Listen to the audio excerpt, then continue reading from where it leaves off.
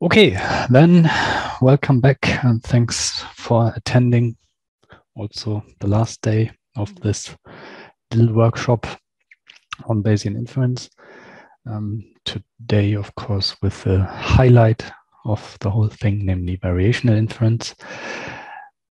And yeah, before we start talking about variational inference, I wanted to highlight that this is a topic, that this exists. It's not only something that I put on slides to annoy everyone.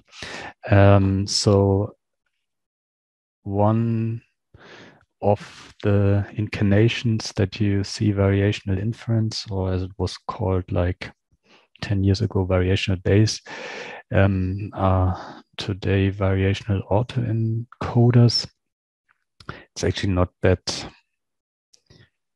at least to me, when I look at presentations of variational autoencoders or articles like this, it's a little bit weird. It's not that easy to figure out because they don't want to use a proper probabilistic model description of what they are doing, but they are doing something, and it involves variational inference. And at one point, it also involves a neural network model. Yeah, so it exists. It's a topic. So if you talk to Belinda about the machine learning summer schools that she attended, you will hear that variational inference or variational autoencoding, yeah, there were sessions on that. And some of the sessions, at least in my land, were actually that great that, no, she left again, were that great that the people who gave these presentations don't share their slides. So somehow these variational autoencoding slides from the machine learning summer school in Mailand are not available. But you will find, yeah, if you go into the machine learning community things or go to DeepMind, to the website of DeepMind, or yeah, everything that is calling itself AI these days, you will come across variational autoencoding. You also find a lot of things, blogs about that. For me, it doesn't quite get clear, so it's not that easy to relate it, because somehow I feel so some people, they know what they're doing, and then they have good papers. For example, this Tim Sullivan's guy, so he has good stuff, but sometimes it's also like variational, don't know. Anyway, it exists, and it's something that yeah, is of interest to the current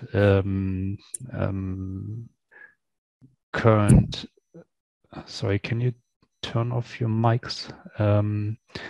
Is of interest to people who work on data analysis these days. So that's variational autoencoding, and that's variational inference. Essentially, at one point, there's a neural network somewhere in there or two, but it's probabilistic modeling or generative modeling, also these diffusion models that exist now. They're usually quite badly described, but apparently they use variational inference. Another reason to talk about variational inference, so that was kind of the tech world where variational inference these days plays a role. So the internet, tech, AI world. Another environment where variational inference plays a big role, as I already mentioned, it's cognitive neuroscience, or let's say theoretical cognitive neuroscience, because the experimental evidence for all of this is still fairly thin. But a lot of people now, after like 15 to 20 years of the free energy principle, like to talk about it and join the bandwagon and preach the free energy principle and how much it explains and so on. That's all very nice, but it would also be good if there would be more experimental work actually on that. yeah, but it exists. And I think, as I already mentioned yesterday, I think in some in-between lectures, conversations, I think active inference or active inference is kind of the action-oriented aspect of the free energy principle. That is essentially the only idea that came out of cognitive neuroscience in the last 25 years or something. So it's something. It's how people who are into understanding what the brain does think about what the brain does, or at least have a reference point to say that's not what the brain does. But it's not that easy to come up with, or it's not that easy, but or let's say another way, nobody really came up with a better idea than the free energy principle for what the brain does. And the bottom line of the free energy principle, or active inference, which is this two names for the same thing, is that the basic idea is the brain does variational inference in perception, in action, everywhere. The brain does variational inference. That's the idea. And so to understand then what the idea is, of course, it makes sense to understand variational inference. Finally, so tech world, cognitive neuroscience world, but then there's also a little bit more the down-to-earth world, namely data science, data analysis. So there has been this paper by David Bly on variational inference, a review for statisticians. So yeah, basically, hopefully variational inference is making its way also a little bit back into the more down-to-earth data analytical, statistical, whatever communities, because it's it was kind of developed and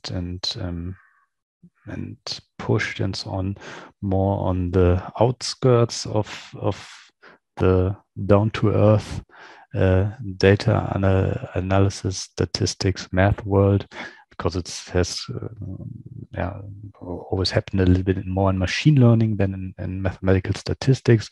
But it would be good if it enters the standard canon a little bit more, because although it's a very general idea and a very useful idea and very all-encompassing, the actual properties and the understanding of the algorithms that derive from it are not that far developed. So there is, from my perspective, quite some work to do on actually studying the qualitative properties of variational inference. So it's a big idea of how you can do inference in probabilistic models, and it gives you kind of a recipe to do inference in probabilistic models in an approximate sense, and it does so, as we will see, from a much more stringent and clear theoretical framework than, for example, the stuff that we saw yesterday on numerical inference. But although this is all very nice, the actual properties and qualitative properties, so the question of whether this is actually doing something sensible is then often not that clear. And that's definitely there's a lot of room for research on studying the qualitative properties of the results of variational inference. So that's always something that I want and have not really, but want to contribute. But it's it's all a question of time. So this is a very nice review, although it's also not so that the application that they have in there is not that novel. I think it's a mixture model. So you find that in the machine learning textbooks from the early 2000s as well. But it's a down to earth and really talking about the content, because the problem with these two things is always they are then interested that you have images that look a certain way, or you have this art thing, and it's more everything is centered somehow on the awesome results that you get from using it, and it's not so much of explaining what it's really about. This is always more like, yeah, it's also not about explaining too much the math, but to have kind of a big idea and be inspiring and so on. It's all nice, but if you really want to understand what's going on, I think looking into the actual literature, and hopefully more and more the down-to-earth statistical probabilistic modeling literature. And this is in a way where we also then will look at it here. So the plan is to first discuss the foundations to some depth, and of course link it to Bayesian inference as we discuss all the time in this workshop, and then look at one specific instance of an application of variational inference, namely to the general linear model. The thing is, variational inference is a big idea, and it's kind of a unification, a little bit like the GLM, a unification of many things that have accumulated in the data analytical world, in the probabilistic modeling world over the last 250 years or something like that. Then if you have this big idea, that's nice, but if of course then the examples are also again important, and then different ways to apply variational inference. In fact, one can show that basically everything that that variational inference is a general framework, and things like maximum likelihood estimation, restricted maximum likelihood estimation, or expectation maximization, they are all special cases of variational inference. And this is something that we followed up a little bit in this paper on the GLM and variational inference in 2017. Yeah, so that's the plan. So first the foundations and the general idea, and then one specific example in a data analytical context. Okay, then before we start, any questions?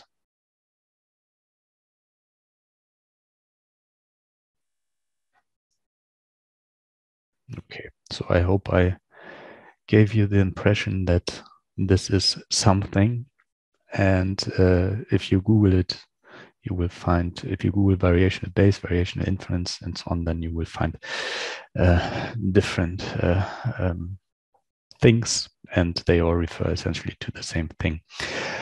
Yeah, maybe one last thing before we start, because I think it will also not be that evident from what we're going to do.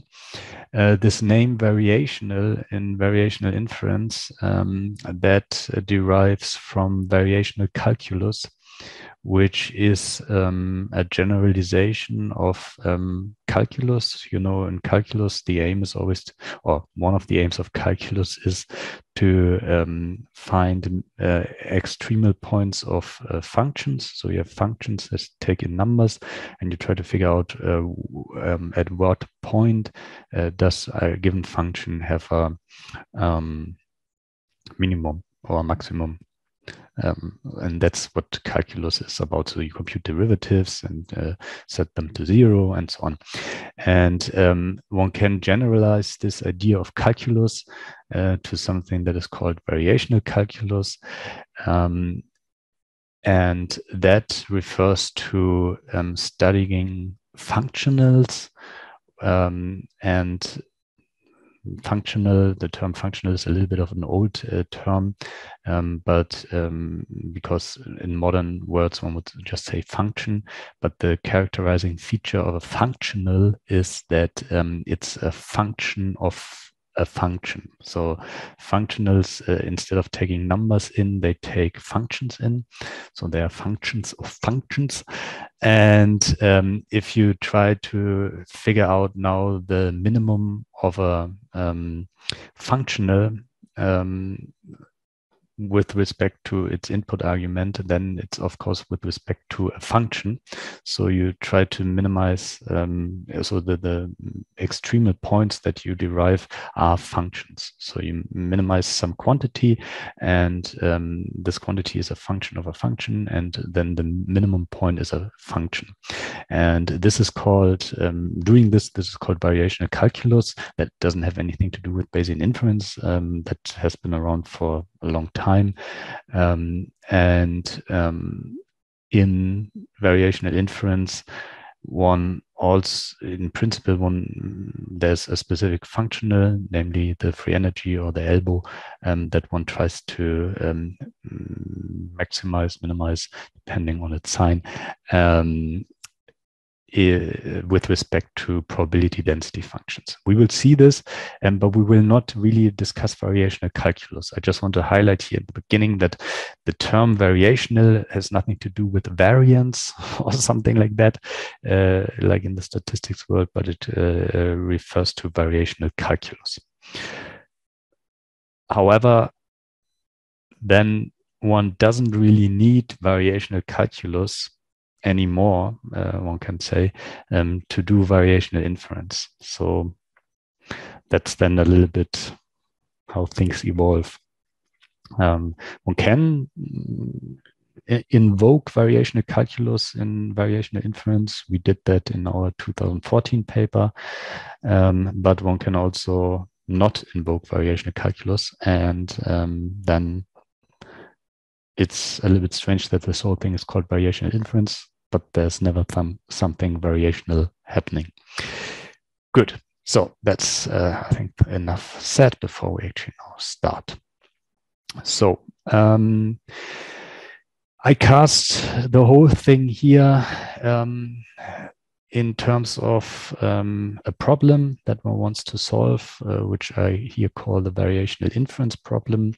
Essentially, this is exactly the same thing as the Bayesian inference problem that we have already seen, with the only difference that I denote theta, which were our parameters, by z now.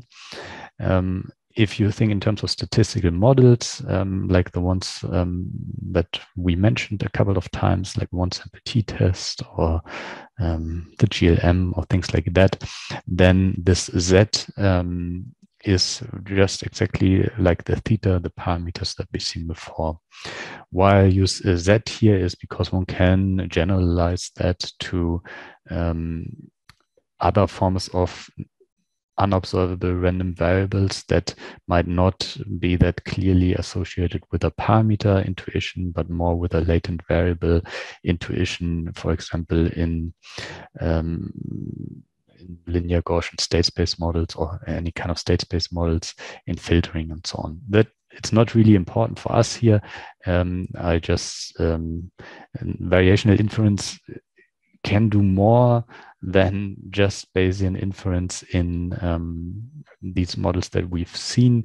So that's why I went to Z here instead of theta. But you can read the whole thing as theta, and then we are essentially there where we were before. We have some observable random entity epsilon, and we have not directly or unobservable random entity z, and we have a probabilistic model. We define the whole thing in terms of the PDF or PMF, and we have a joint distribution over the observable and the unobservable, and we write this down in terms of a conditional distribution of the observable given the unobservable entity times the marginal of the unobservable. So that's exactly the same thing if you replace z by theta, as we always seen in this course. And the aims are also actually the same things as in Bayesian inference. This is why one, of course, can use this whole thing for Bayesian inference. One aim is to approximate or evaluate the conditional distribution of z given y. theta given y, so the unobservable giving the observable. And the other aim is to evaluate the log model evidence, which is just the log, so natural logarithm of the evidence, which is again just another name for the marginal probability density of observed data, which derives from the joint distribution by integrating out the latent entity. Again, all of these things can be fairly high dimensional, so that's why I'm always talking about entities and not random variables. But in the simplest or in the least complex case, y is a random variable and z is a random variable, and that's it. But of course, usually in applications, y are then vectors and z are also vectors or other things. Yeah. And yeah, in general or often, if one talks about variational inference, the P's here are actually PDFs rather than PMFs. There is not much, or I haven't seen much on variational inference in more measure theoretic, probabilistic terms. So in more, when talking about distributions instead of PDFs or PMFs, if you look into machine learning, it's often quite unclear what they mean, but usually implicitly they mean PDFs. We wrote in the supplement of the 2017 paper, we developed a measure theoretic or probability theoretic model of variational inference, but I haven't seen much of that somewhere else. Yeah. So again, it's exactly like Bayesian inference. There's a joint distribution. There's a likelihood. There's a prior. One wants to find the other conditional distribution, so the posterior, and one wants to find the marginal density or mass of some observed data for model comparison. That's about it. Questions about this? Because this is, in a way, what we did also the last couple of days.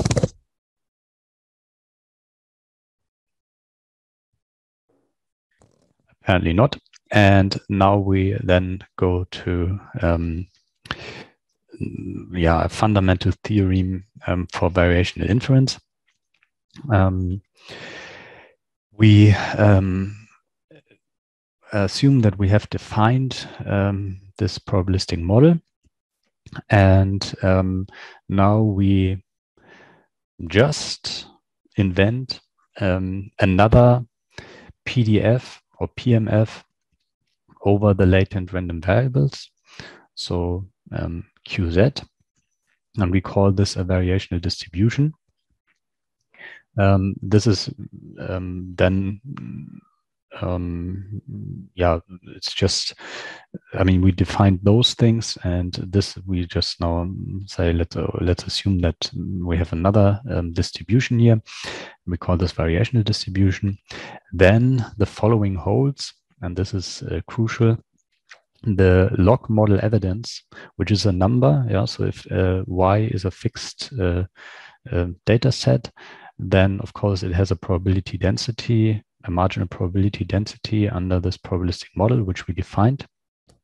It's just we defined a probability distribution, and then of course there's a marginal probability density or probability mass for some observed data, and that's a number. That's regardless of the dimensionality of y. This is a scalar number, and we take the log of it, which of course implies that the density is not zero, but that's then, I guess, the assumption. So one might actually if one would do this probably mathematically, one would have to exclude the possibility that the density of something is 0. Otherwise, it doesn't work with the log. And this number, so for example, 2.7, can be written always as a sum of two things, namely the elbow, so the evidence lower bound, which is a function for a fixed probabilistic model, which is a function of QZ, and the KL divergence between QZ and the conditional distribution of Z given Y, so the posterior distribution. The question is, of course, so basically this is a number and this is also a number. I think I also have a picture of that. Let's look at a picture of that. So this is a picture of that here. This bar denotes the log model evidence, so a number like 2.7. And this can be split additively into this elbow term and to the KL divergence term. So if this is 2.7 here, this bar, and maybe this is 3.5 and this is 2.2. And together they're 2.7. So they form this log model evidence. The question is, of course, what are these elbows and what is the KL divergence? These are defined here, and they are defined in terms of improper integrals. So here we have integrals. The elbow is defined as follows. In a way, it's defined as the expectation of this term here with respect to QZ. What is this term here? That's the log of the joint probability of Y and Z divided by QZ. So if Y is fixed, then so in some observed data, if Y is fixed, and this is of course the Y that we are interested in here, then the only thing that is integrated here over is Z, and then this comes out as a number. The question is, of course, why is it defined like that? And what can we do with it? But we will get to that. This elbow evidence lower bound, which takes on, and this is actually what I earlier referred to as a functional. This takes in a probability density function, so it takes in a function and gives you back a number. So it is what you can call a functional. In modern language, this is just a function. It just has a function as an input argument. This is called evidence lower bound, or variational free energy, or just free energy. Don't ever go down the route of asking yourself, what does this have to do with energy, like physics energy, or what does this have to do with free energy in a physics route? There is no point in going down that route. You can do that, but that will lead you to something interesting, where you can point out interesting commonalities between physics models of describing the world and information theoretic models, which we have here, or probabilistic models that are used for statistical inference. That's interesting, but you don't gain any understanding of variational inference from trying to understand the physics energy meaning of this whole thing. So this is why I and basically everyone went away from calling this thing free energy and just called it evidence lower bound, because evidence is something that we have in here that's called evidence, and why it's a lower bound we will see in a second, but there's no point in trying to relate this to energy and heat and so on. You can do that. It's interesting. It's a nice art thing, but it will not deepen your understanding of using variational inference for data analysis, or for variational autoencoding, or for the free energy principle. Also the free energy principle, the free energy in there, this is not some physics energy stuff. This is probabilistic modeling. This is information theoretic quantities. Just want to point out that. So that's why I call this ELBO, evidence law bound, and every reasonable person these days calls this ELBO. So that's that thing, what we can do with it, and why this holds, we will see in a second. The second thing is the KL divergence, which you may have heard before, because KL divergence show up in many places. So the KL divergent is also a functional. It's actually a function of two functions, namely in this case the variational distribution and this conditional distribution, and it's defined as you see here. So it's again an integral, improper integral, expectation with respect to the variational distribution, and of this term, the log of the ratio of QZ and PZ given Y. And that's called KL divergence. We will talk a little bit more about it. It's a measure of the dissimilarity between this distribution over Z and this distribution over Z. So for example, if QZ equals PZ given Y, so if this is the same density, then the KL divergence is 0. And if they are not the same, then the KL divergence is larger than 0.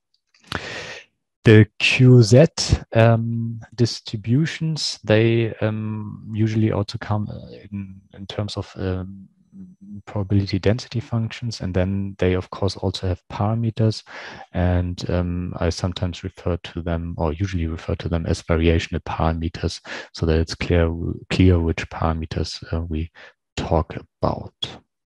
Yeah, so that's this model evidence decomposition. The first question is, of course, why it holds. And it holds because the things are defined as they are defined here. So this is why this holds. So here's the proof. So we start with the definition of the ELBO. Let's say we define this here, and we will define this quantity, so this integral. Then we can write this integral by first using the definition of conditional probability as pz given y times py. That's the same thing as this. Then we can use the property that the logarithm turns products into sums, and that sums in integrals, or that integrals behave linearly, or have the linearity property. So we can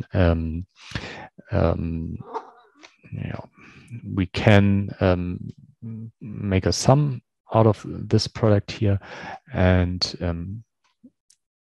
then split the integral. So we have QZ ln PY, so this part, plus QZ ln PZ divided by QZ. So we split this PY times PZ given Y divided by QZ. And then we have these two integrals, and we can have a look at it.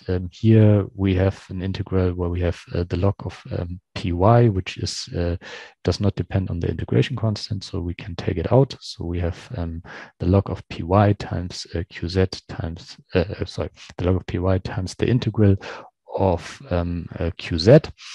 And we have here we use the property of the logarithm that ratios let's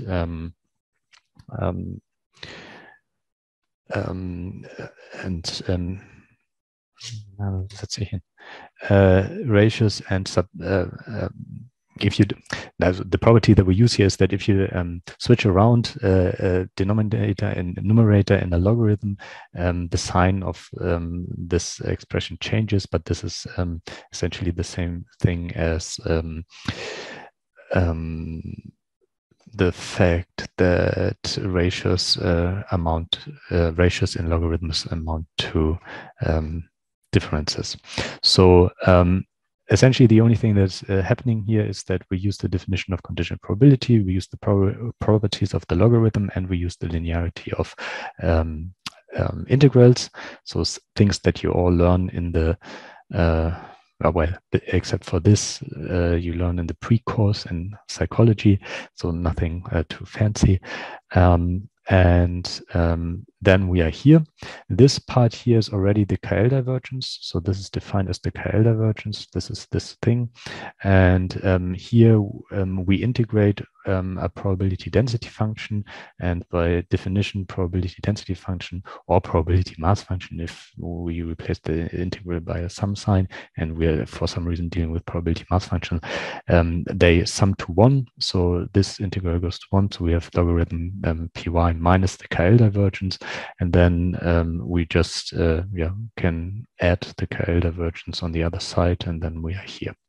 So this is the crucial evidence, log model evidence decomposition. Of course, we don't know yet what we can use it for, but it's fairly easy to see that it holds. And the reason why it holds essentially is because we define the elbow in this way. And the KL divergence is also defined in this way. So this is why this works.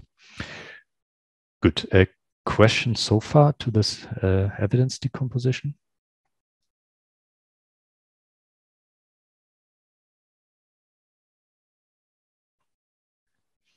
Apparently not. So we don't know yet what we can do with it, and also not what these things actually measure. And the first thing that we should think about in terms of what these things measure is the KL divergence. If you have seen it before, you might already know what it is. If you have not seen it before, then you learn about it now. So here we're considering the Kullback-Leibler divergence per se, which is if we look at it as a function of PDFs, it's a function of two inputs, two probability densities, which I call QZ here, PZ, on the same random variable. So that's always that's always assumed. It has this notation with this double bar. That's just this double bar doesn't show up anywhere else in math, but it still shows up here in this KL divergence. I think at one point we might just switch to a comma here.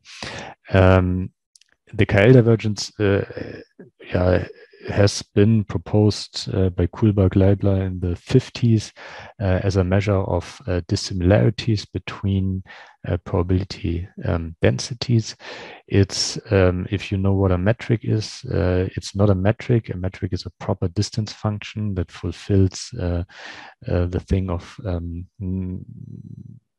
what are these things? So first of all, it's always a metric or a distance function always has the property that if the inputs are the same, then it's the metric is 0.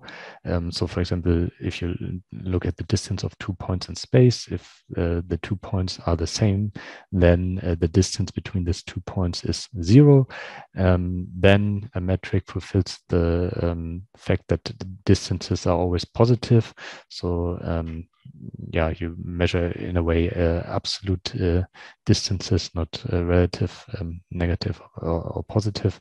Then distances, if you measure distances in the real world, they're always symmetric. So if you go from A to B, it's the same as going from B to A. In this regard, the KL divergence is different because the KL divergence is not symmetric. Especially also not as it is used here in variational inference. However, the original proposal of the KL divergence was actually to use it as a metric, by using 1/2 of both forms of the KL divergence, so QZ to PZ and PZ to QZ. That just as a side note. And then for proper distance functions, there's also the triangle inequality. So it's always the shorter distance is always the direct way between 2 points and not going via a third point. Which is, I think, also doesn't hold for the KL divergence per se. But two things hold, and that's important, namely if the PDFs are identical, so if QZ equals PZ, then the KL divergence between these PDFs is 0. And if they are not the same, then the KL divergence is larger than 0. Here is an example for KL divergences between univariate Gaussians. So here we have 2 Gaussians where I called the random variable x. This is some old slide which I didn't want to. It's a nice MATLAB figure, and to get such a nice figure out of R is a pain, but at one point I will get it. So here we have the KL divergence between 2 univariate Gaussian PDFs, one with parameters mu q and sigma square q, and the other one with parameters mu p and sigma square p. And what I do here is that I fix one of them. So this first PDF is fixed at 0 and 1. And then I look at the value of the KL divergence if the if I change the parameters of this second density. So the first thing here is so the blue curve here is always the Gaussian centered on 0 and with standard deviation 1. So that's the blue curve here. Now, if they are very close to each other, so if the parameters of the second one are very close to each other, they obviously look quite alike. And the KL divergence is shown here as this red dot. So here, the parameters that you see here are the ones of the red curve, and it's then the KL divergence with respect to the blue curve, which is not shown here. It's just the parameters of the red curve, because there are 2 parameters, namely the variance parameter and the expectation parameter. And if they are very close to the blue curve here, so 0 and 1, then the KL divergence is very small. Now, if you here I increase the distance in terms of the expectation parameters. So the expectation parameter of the first one is still 0, but the expectation of the other one is 1.6. So that's what's happening here. So here the variance of the P thing here is still 1. And the expectation parameter is 1.6, so we get a high KL divergence.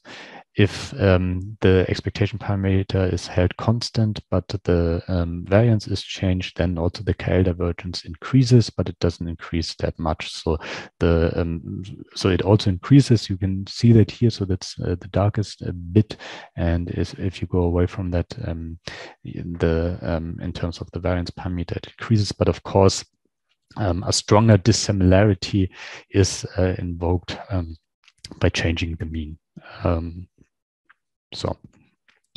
one can, of course, debate whether that's awesome or not, but that's how the KL divergence quantifies the difference between 2 Gaussian densities. So that's the KL divergence. Any questions about the KL divergence right now?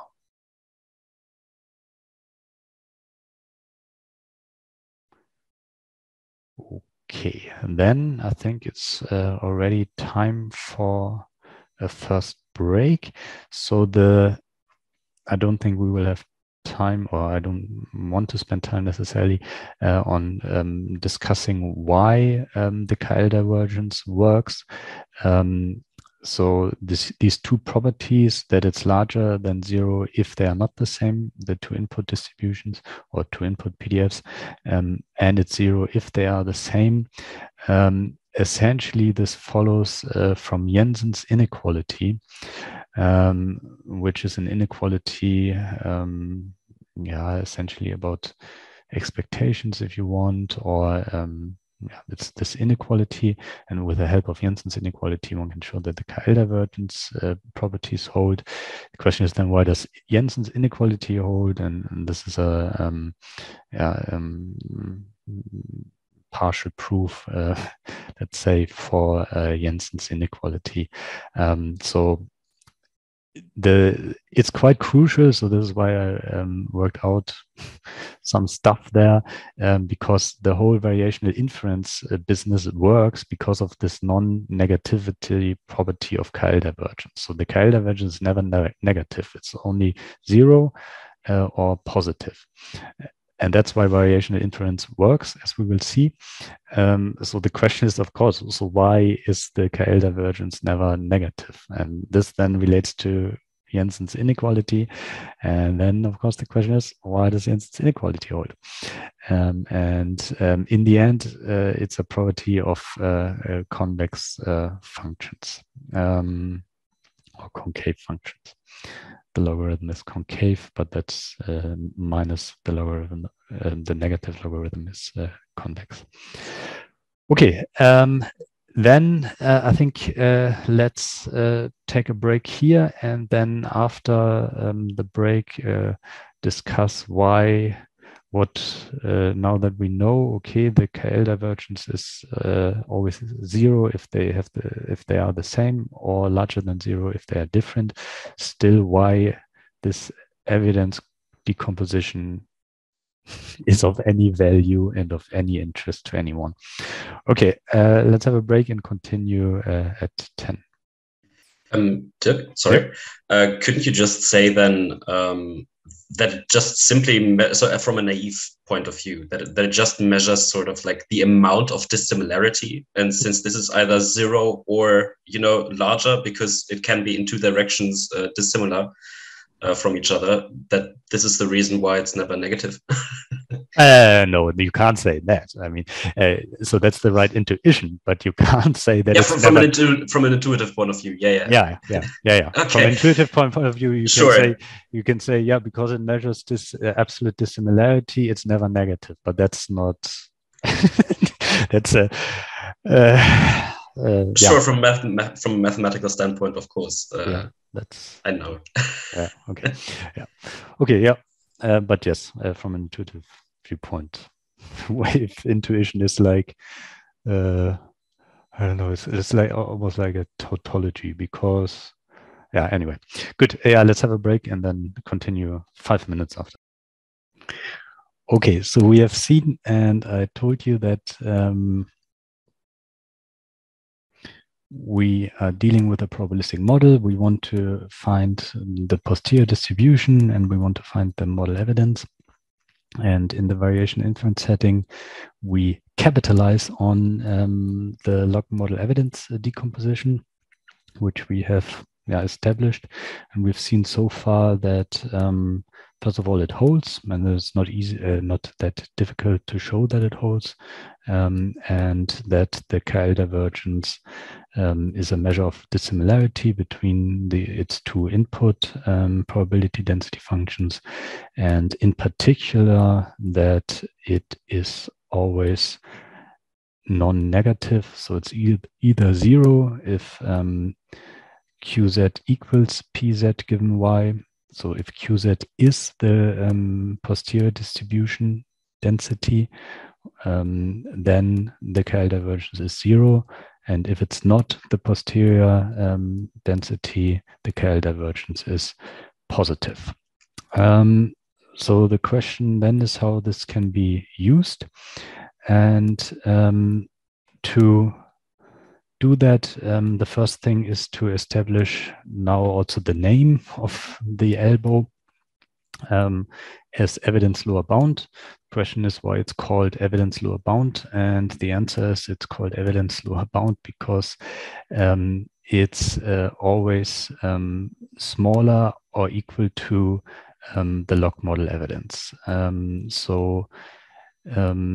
This inequality holds, so the elbow is either equal to the log model evidence, so that's the equality, or it's smaller than it. So if you increase the elbow, the largest you will ever get is as large as the log model evidence. Why does that hold? Well, that is this is a direct consequence of this non-negativity of the KL divergence and this evidence, log model evidence decomposition. The log model evidence is always the sum of these two terms, and this term is always either zero, then the equality holds, or it's larger than zero, and if it's larger than zero, then this thing must be smaller than this, because you add something to it and then you get this quantity. So for example, if the log model evidence is 4, this can be 0, then the elbow is also 4, or it's larger than 0, for example 1, then the elbow is 3, and hence smaller than the log model evidence. That's why it's called evidence lower bound, and it's a good name because it's not confusing as variational free energy. So there there's again this this visualization. This is always a positive thing, so that's the decomposition. So now the question is, what can one do with this fact, and how can one use all of this to do inference in a probabilistic model? And one way that I also hinted already at is, okay, we have this KL divergence. Let's minimize it with respect to QZ. So P, and this is now where you again need to, on the one hand, appreciate that, but then on the other hand, it also works if it works. What I want to say is we want to find a PZ given Y, but of course the assumption is a little bit again that it's hard to evaluate this. So if we would just be able to do it in a conjugate model, I didn't say that this morning, but if we have a conjugate model and we can readily find the other conditional distribution, so PZ given Y, like we did for the beta binomial and for the Gaussian, then of course we don't need all of this. On the other hand, this is a special case of this scenario, then, because if we can set QZ to PZ, because we have a formula to compute PZ given Y, like we have for the posterior distribution in the beta model, or for the posterior Gaussian distribution in the Gaussian model, like we saw yesterday, then we can set QZ to that, then the KL divergence is 0, and our elbow is just the log model evidence, and we are essentially done. So the idea is that, and of course we don't need to think about variational inference in this case.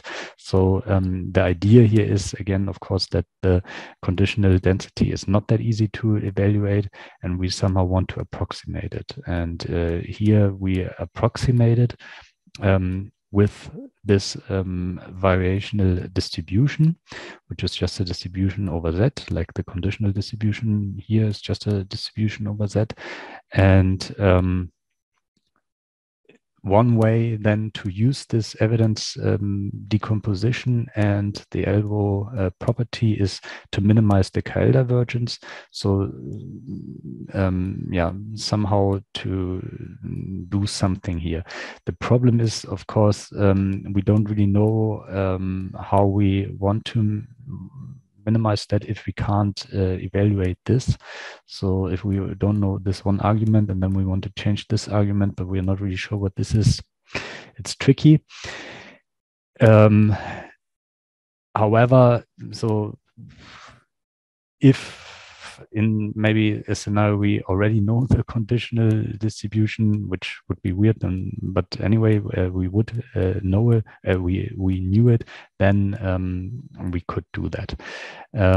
And the elbow would take on the value of the log model evidence. The much more relevant approach here is doing things the other way around, namely leaving this in a way on its own, but maximizing this part. So to increase the evidence lower bound as a function of QZ. So the evidence lower bound, again, let's have a look at how it's defined. The evidence lower bound is defined in terms of the joint distribution, which we know because we define our probabilistic model. We define the likelihood y given z and pz. So we know that because we defined it, we invented it. And then the elbow becomes a function of this QZ probability density function. So we can change QZ because we want to do something. So we change QZ around. Or if QZ is a parametric density, like most of the time, for example, a Gaussian, we change the parameters of this density to increase the elbow. Because what happens if we increase the elbow is that this quantity is always fixed. So that's the density of a given data point under this probabilistic model. That's just a number that's fixed. And if we now increase the elbow, this will decrease the KL divergence, and this evidence decomposition still holds. So the length of this bar will always stay the same, but we will shift this vertical bar here to the right, which has two implications. First of all, our evidence lower bound, if we increase it, will become more and more similar to the log model evidence. So the elbow will, if we increase it, at maximum reach the value of the log model evidence. And at the same time, as we shift this bar here over there, so that elbow becomes LNPY, the KL divergence decreases. Because this evidence decomposition must hold, which also means that the QZ distribution, so the distribution that we use or that we shift around to increase the elbow, becomes more and more similar to the posterior distribution, to this conditional, because the KL divergence between those decreases. So, and that's the main idea of variational inference, to start with some distribution that we that, for example, could be the prior distribution, can be something else, but it could be the prior distribution, and then change this distribution in such a way that first that the elbow increases, and this has then two implications. If we cannot further increase the elbow, then the elbow is our best approximation to the log model evidence, and the distribution for this converged value of the elbow is closest to the posterior as we can, as close as to the posterior as we can get. So yeah, I think we need the mean field for that first, because the question is, okay, that's now the idea, but how do we do it, and what are the typical things? Is that clear? So do you have questions about this?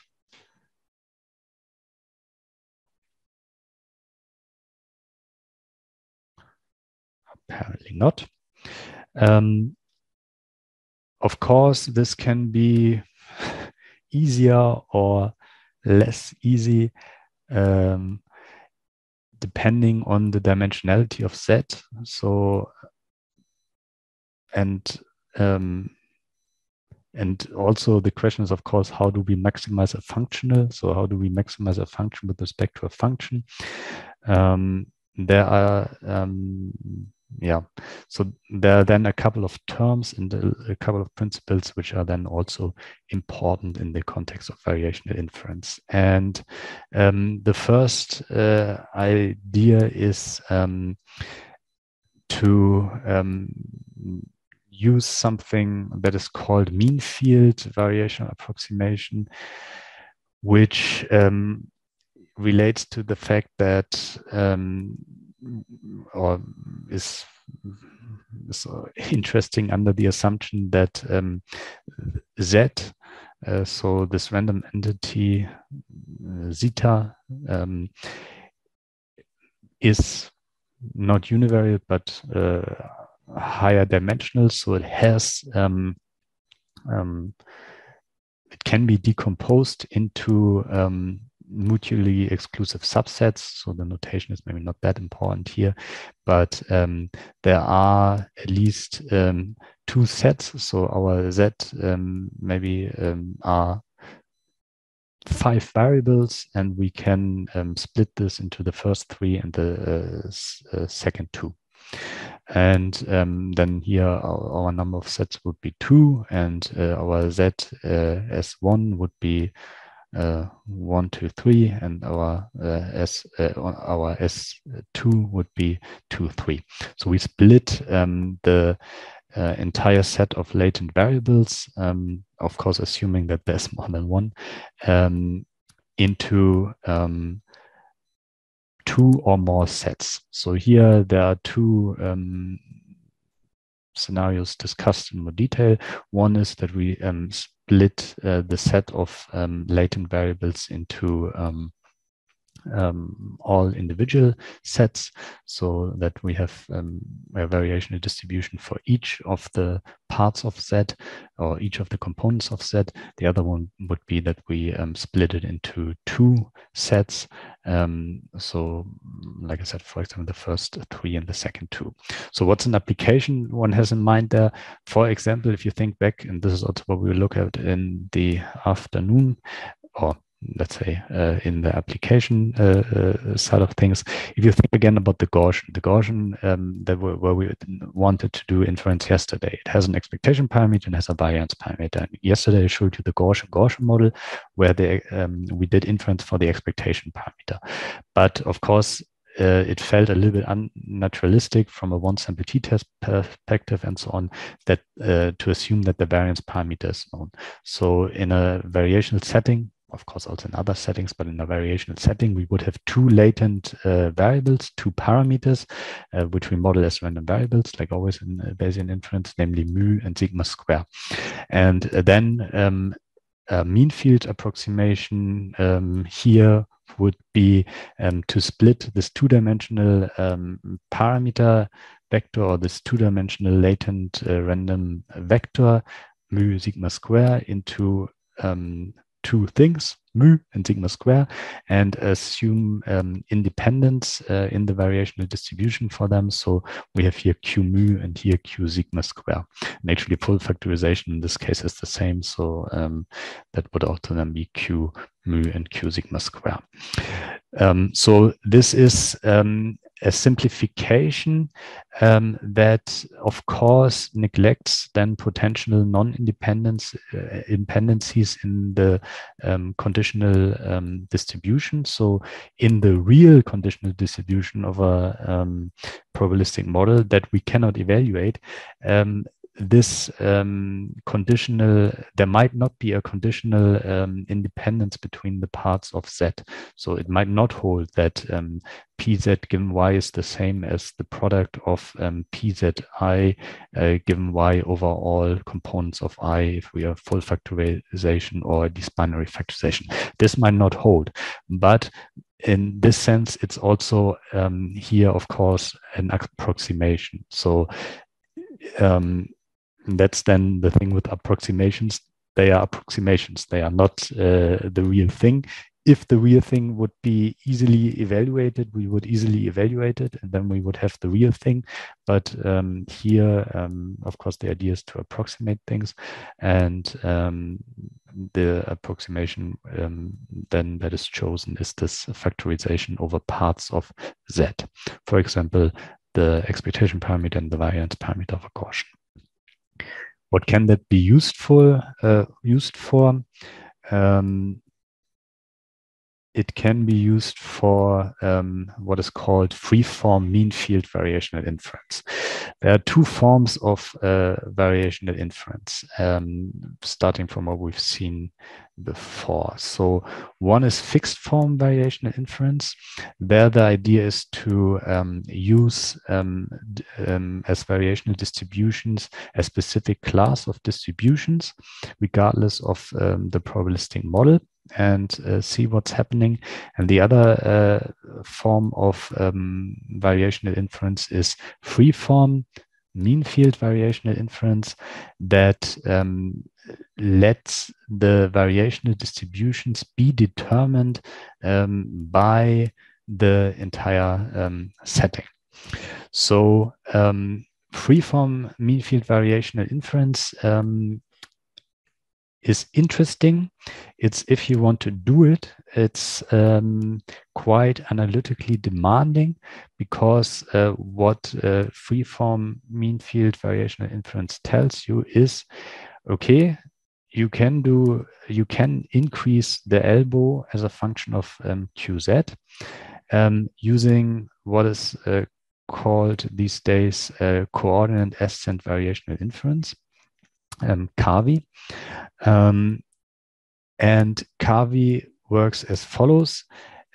You assume at least here a binary factorization, which then renders the elbow a function of the first set and the second set, or the first probability density over the first set of latent variables, and the second probability density over the second set of variables. And then you increase the elbow first with respect to the first set, and then with respect to the second set. The question is, how do you do this? How do you maximize the elbow with respect to a given set of variables, or with a given set of, or with a given probability density, I should always say, over a set of the variables? And the answer is this free-form mean-field variational inference theorem that says, okay, if you now split QZ into at least two distributions, one over a set S and the other one over a set without S. So for example, as we will also see later, in the Gaussian, you have Q over mu sigma square, but you split it into two independent contributions, Q mu and Q sigma square. Then you maximize the evidence lower bound with respect to Q mu, let's say, by setting Q mu to 1 over some constant that doesn't depend on S, times the exponential of this integral. And what is this integral?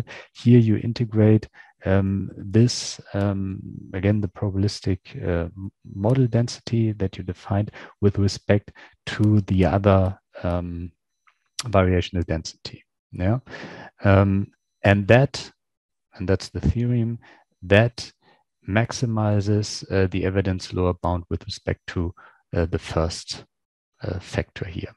And then you can exchange the S and the without S part, so mu and sigma square, and then use your current knowledge about, or your current form of Q mu, so QS, and use this again. So maybe it's a little bit confusing if I always refer to mu and stuff. Maybe it's nicely shown here. Yeah, so here, this is what we then look at later. Actually, sigma square is treated as lambda, so 1 over sigma square. And here you see this factorization. We will see that again, but that's what I was always referring to. The question is, of course, why? Why does this setting a part of this variational distribution to this why does this maximize the elbow? And there are different ways to show that.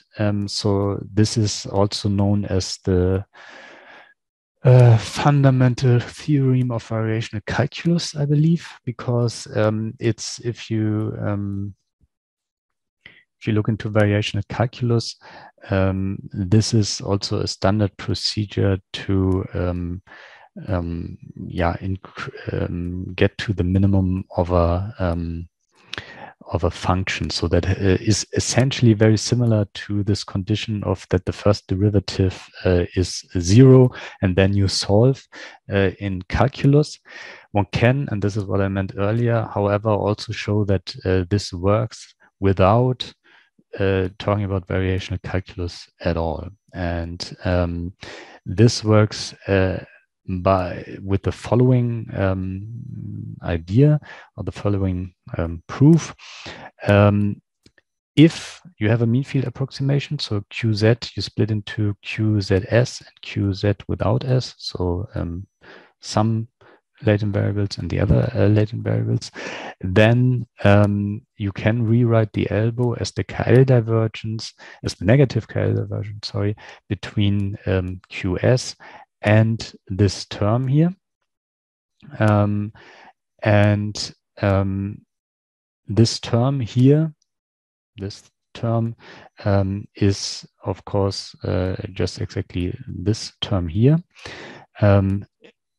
So here you have the KL divergence between QS and the term we will set, I think, 2.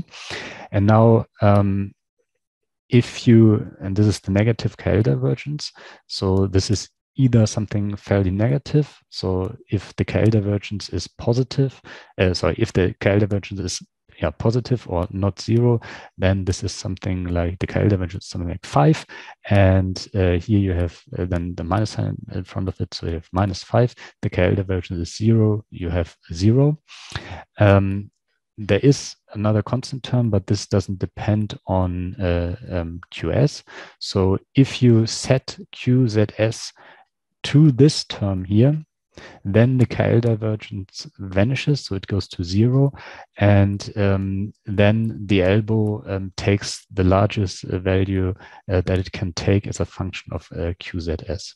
Because if you don't set it to this, then the KL divergence is positive, and because there's a minus sign in front of it, the elbow is always relatively small. And then if you set QZS to this thing, then the KL divergence goes away.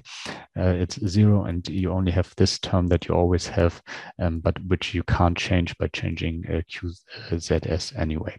So of course, this again then rests on the fact that you can actually rewrite the elbow in this form. So as this KL divergence minus some constant. And if you can do that, then it's clear that if you set QZS to that you maximize the elbow. And why and how this can be rewritten, that's what's happening on these 2 slides. I don't think we want to go over that. So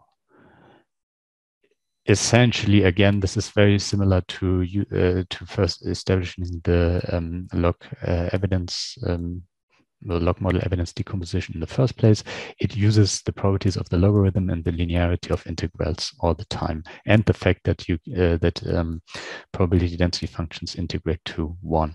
So that's the only thing that happens here. It's just some algebra, and ends up after some reformulation and putting things into constants, it ends up with the KL divergence between QZ and exactly this term here, and some constants. And so this reformulation you can trace there.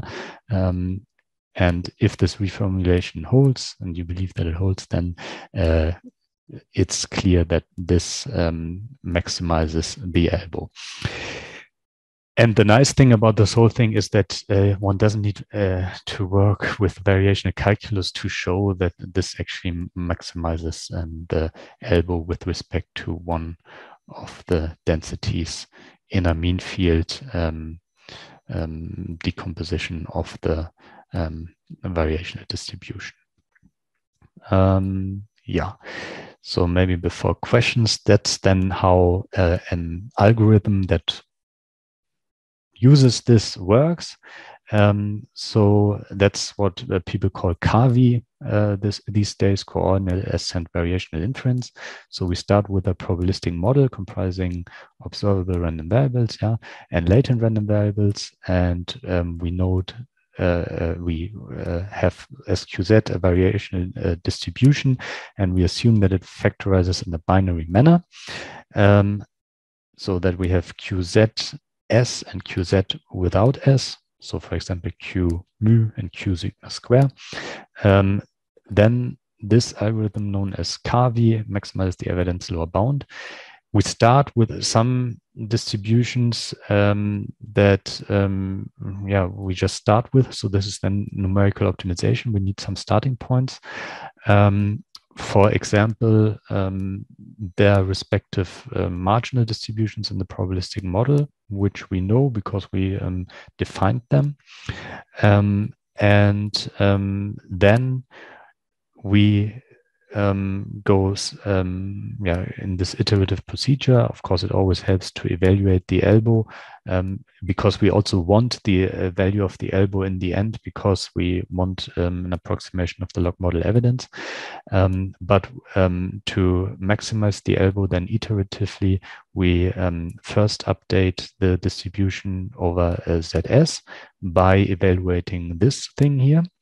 So where we have Q Z without S, we have it from the initialization.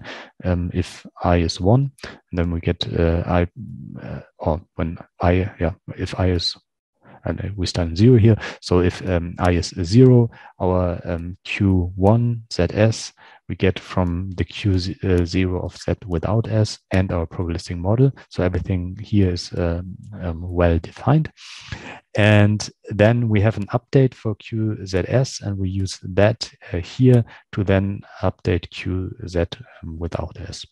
And then it's a good idea to monitor the elbow, see that it increases, and then do that again. So if you have seen expectation maximization, this is not unlike expectation maximization, but it's actually also not the same as expectation maximization, because these are both maximization steps. But one can show that expectation maximization is a special case of this. So that is, of course, I mean, it's more a general principle, because yes, okay, I know I have to do this, okay, but okay, here I have to form an integral. So where do I get this integral from? What happens here? And this is then the analytical work that goes into the derivation of such an algorithm. And this is also why this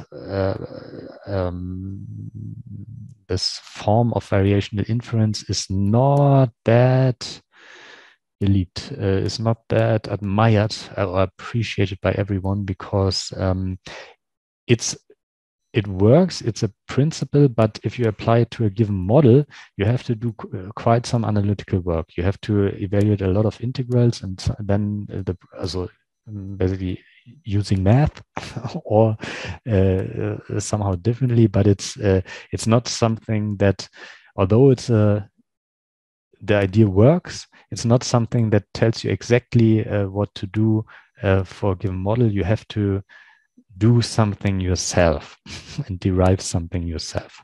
So here's again the visualization of that. So the idea is that we have this factorization, and on the iteration on each iteration, we first increase the elbow with respect to the first thing. So our bar here goes a little bit higher, and the KL divergence gets a little bit slower, lower, and then we increase with respect to the other one.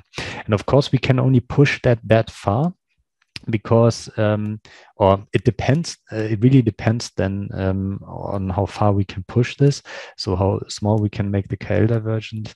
It really depends on, for example, on what the true independence or non-independence properties of the latent variables conditional distribution is, because these will never be, there won't be any dependence in there.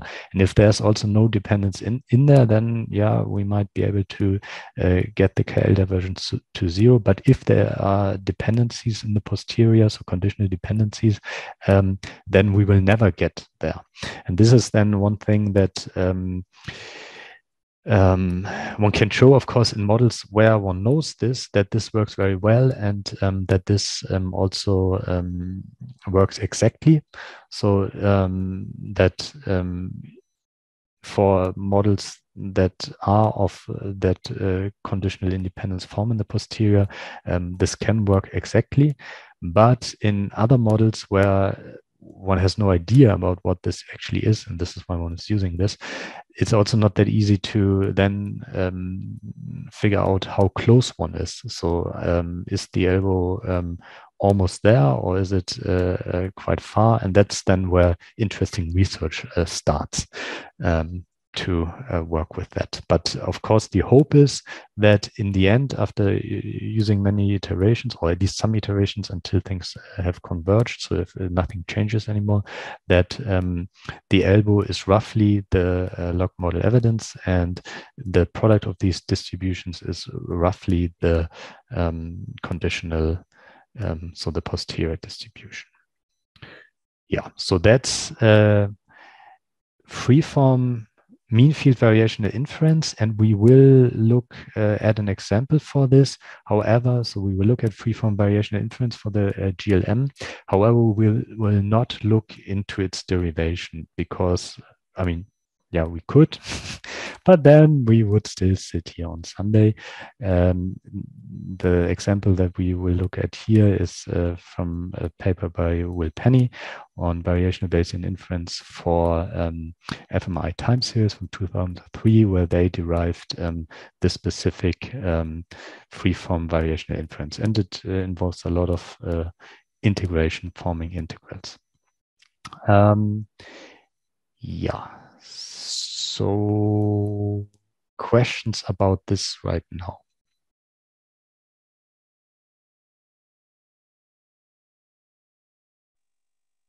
Yes. So we are looking at the probability density function QZ all the time, and then in the Kavi algorithm, we use, or it can be to approximate QZ, the initial values for QZ. It's on slide 22. So the initial value is can be set. So say one example would be to set it over PZ, integral over PZ. My question is, what exactly is the difference between QZ and PZ? Oh, yeah, that's an important difference. So PZ is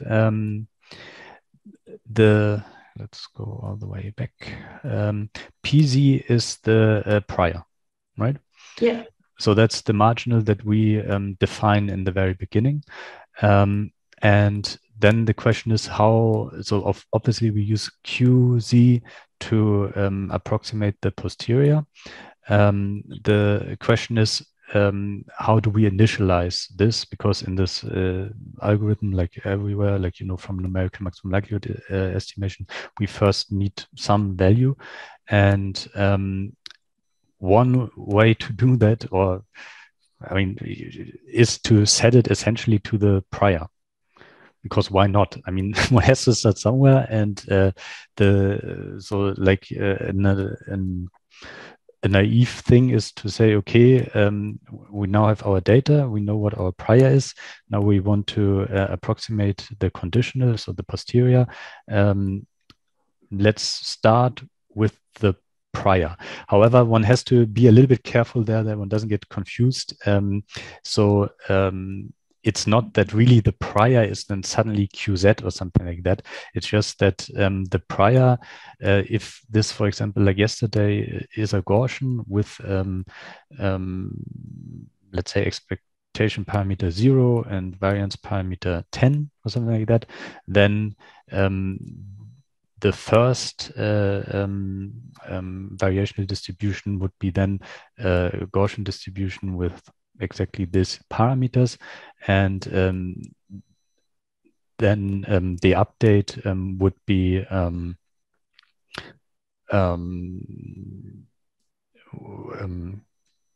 no, now I lost my sentence. So this would be, so if we have only one parameter, P mu, then the first QZ would use the same parameters. So essentially, and this is what we will then also see, what these updates refer to are updates of the parameters. So these things that look like, you have to compute integrals, they come down to updating the parameters of the respective distributions. And that's, I think, what you referred to. That's the idea, but it's not that you change the prior. This is what one has to be a little bit careful. So the probabilistic model is always fixed, and the PZ is always fixed. One just starts the updating, for example, using the prior distribution, but you could use any distribution. And it's also, of course, some people prefer random starting points, like in numerical optimization. And of course, you can also start with a random distribution. It's actually not that well understood, I think, what's a good starting point. And I also found that, strangely enough, sometimes if you use this approach, starting from the prior will first decrease your variational free energy and then will increase things. And that's, research. Did that answer the question a little bit? Yes. Okay. So, thank you. Okay, other questions?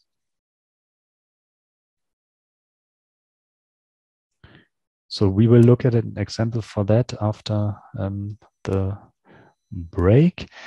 Before we do that, I think I will also switch the schedule a little bit. Before we do that, I want to mention fixed form variational inference. That's in a way less analytically demanding, because one doesn't have to figure out these kind of things. So one doesn't have to figure out these integrals and so on. However, one also has to figure out something, and that's also, I don't know. But the good thing is one also only has to figure out one thing. So the idea of fixed form variational inference is not to obtain the functional form of these distributions from this setting here. And maybe when I told you just that it becomes parameter update equation, yes, it becomes parameter update equations, but actually on the first iteration of thinking this algorithm through, you actually discover of what functional form your approximation is. This then works fairly similar to what we've seen yesterday with respect to the beta posterior and the Gaussian posterior and the beta binomial and the Gaussian model, where we also started some calculations, and then we saw, oh, this looks like a beta distribution if we normalize it like that, or this looks like after completing the square, this looks like a Gaussian distribution. So that's this is kind of also one of the essential features of this freeform thing. That's why it's also called freeform, because you don't say my variational distribution should be of a specific form. This is also maybe why this is a little bit misleading with this thing here, that you initialize it like that.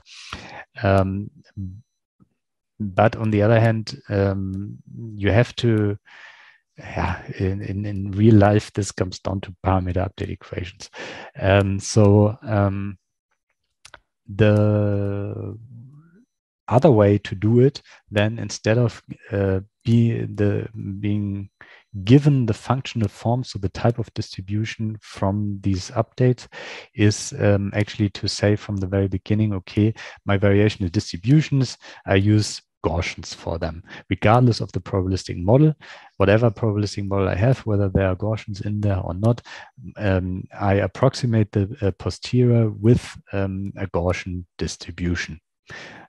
So, and that means that one also does know essentially everything in the definition of the elbow. So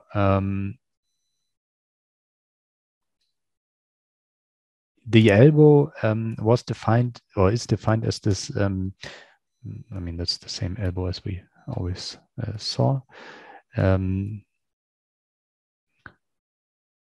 like that. If we fix the form of the variational distribution, so this then goes, this is a little bit different to the variational calculus idea of finding the function that maximizes something.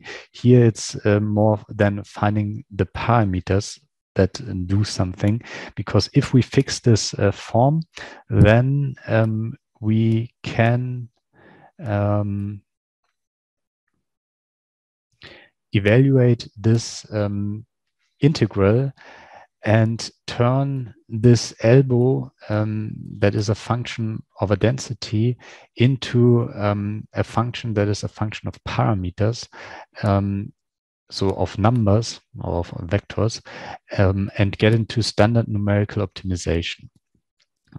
So that's, if you look into the free energy principle literature, that's what Carl called Laplace, so variational Laplace. Also Jean Denisot calls it variational Laplace.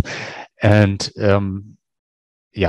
most people then call it fixed form, or using Gaussian variational distributions. The nice thing is that you, by doing this, you really, by assuming from the outset some functional form here, you get into the optimization literature and you get out of the variational calculus business. So you don't need to somehow, in terms of variational calculus, think about what kind of functional form falls out of this, and I find this functional form by forming this integral and so on. But you create a quantity, just like the likelihood or the log likelihood function in numerical maximum likelihood, or any kind of maximum likelihood, that is a function of parameters of, so numbers, vectors of your variational distributions. The only thing that you have to do there, so, is that you have to derive this form. So you have to evaluate this integral here as a function of the variational parameters, but in a way you have to do this once analytically, or you do it somehow approximatively, and then you can use numerical optimization to maximize the elbow as a function of parameters. So it's is, and there are different perspectives on that. The interesting, where this helps a lot, is if you have nonlinear GLMs, essentially. So in brain imaging, this is heavily applied in things like dynamic causal modeling, but you can apply it everywhere where you have a nonlinear transformation of your parameters, and you use Gaussian error terms.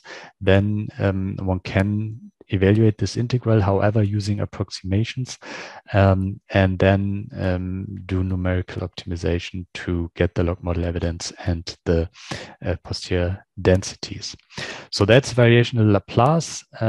We will not talk about it. If you're interested in that, look into our 2016 paper on probabilistic delay differential equation modeling of EEG signals. This is basically following up all the variational Laplace work that the London people have done since 2005. This is, it's one of the things. And then there are other ways so what we discussed so far, and basically up to here, everyone agrees, or everyone works on, and I agree, everyone agrees anyway, but until here, everybody starts from the same perspective. So that's what all people say, okay, that's a good idea. Maximize the elbow, but then how to maximize the elbow, things explode and diverge, and all different forms are possible. So as I said, we will look into freeform after the break, and then the whole neuroimaging field is full of fixed form. If you look into the David Bly stuff, they then also use stochastic optimization to increase the elbow, and then they mix it in a way with numeric integration using stochastic simulation like we saw yesterday. And then this explodes again, and it gets not that easy to get to grips of what a specific project of a specific person is doing. But in a way that's fairly similar, like always when you can optimize something. So the optimization literature is full of different algorithms which are better in this scenario or that scenario. So maybe it's also quite natural. Good. So that's, I just want to essentially mention that there's also fixed form variational inference, because that's what you see in the free energy principle world most of the time, but also in data analytical settings. Okay, so the last thing that I want to do is show you then example for this. That's not that long because we won't do a derivation. So my suggestion is that we finish early today, because we all want to finish, and now take a break, maybe until quarter. So how long do you want to break? So I'm happy with the break until 11:30, and then do the last bit of the entire course. I can also do a longer break. How do you feel? So the options are 11:30, continue at 11:30 for now our lunch break, so taking an early lunch break, or continuing at 12.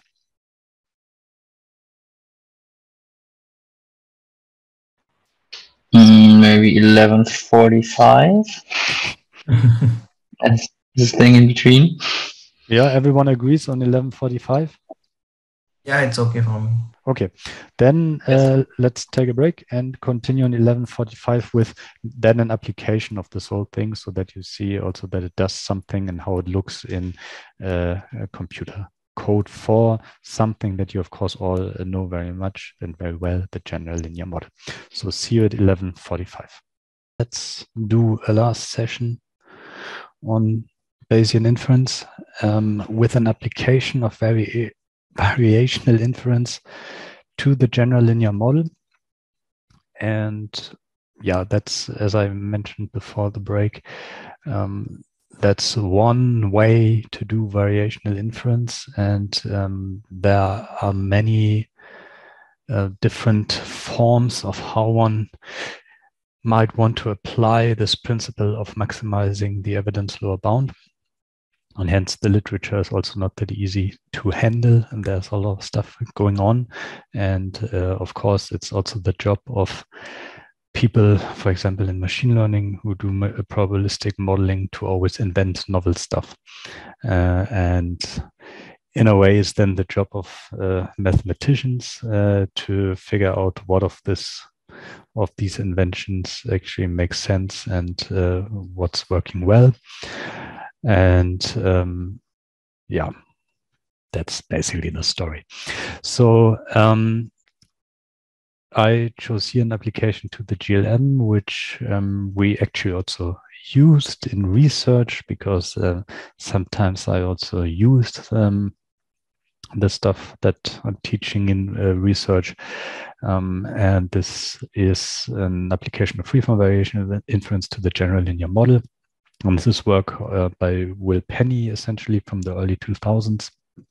I will show you the paper later.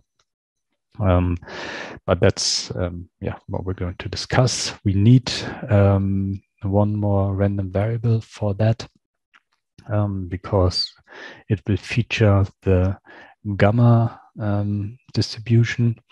Again, as we've seen now repeatedly,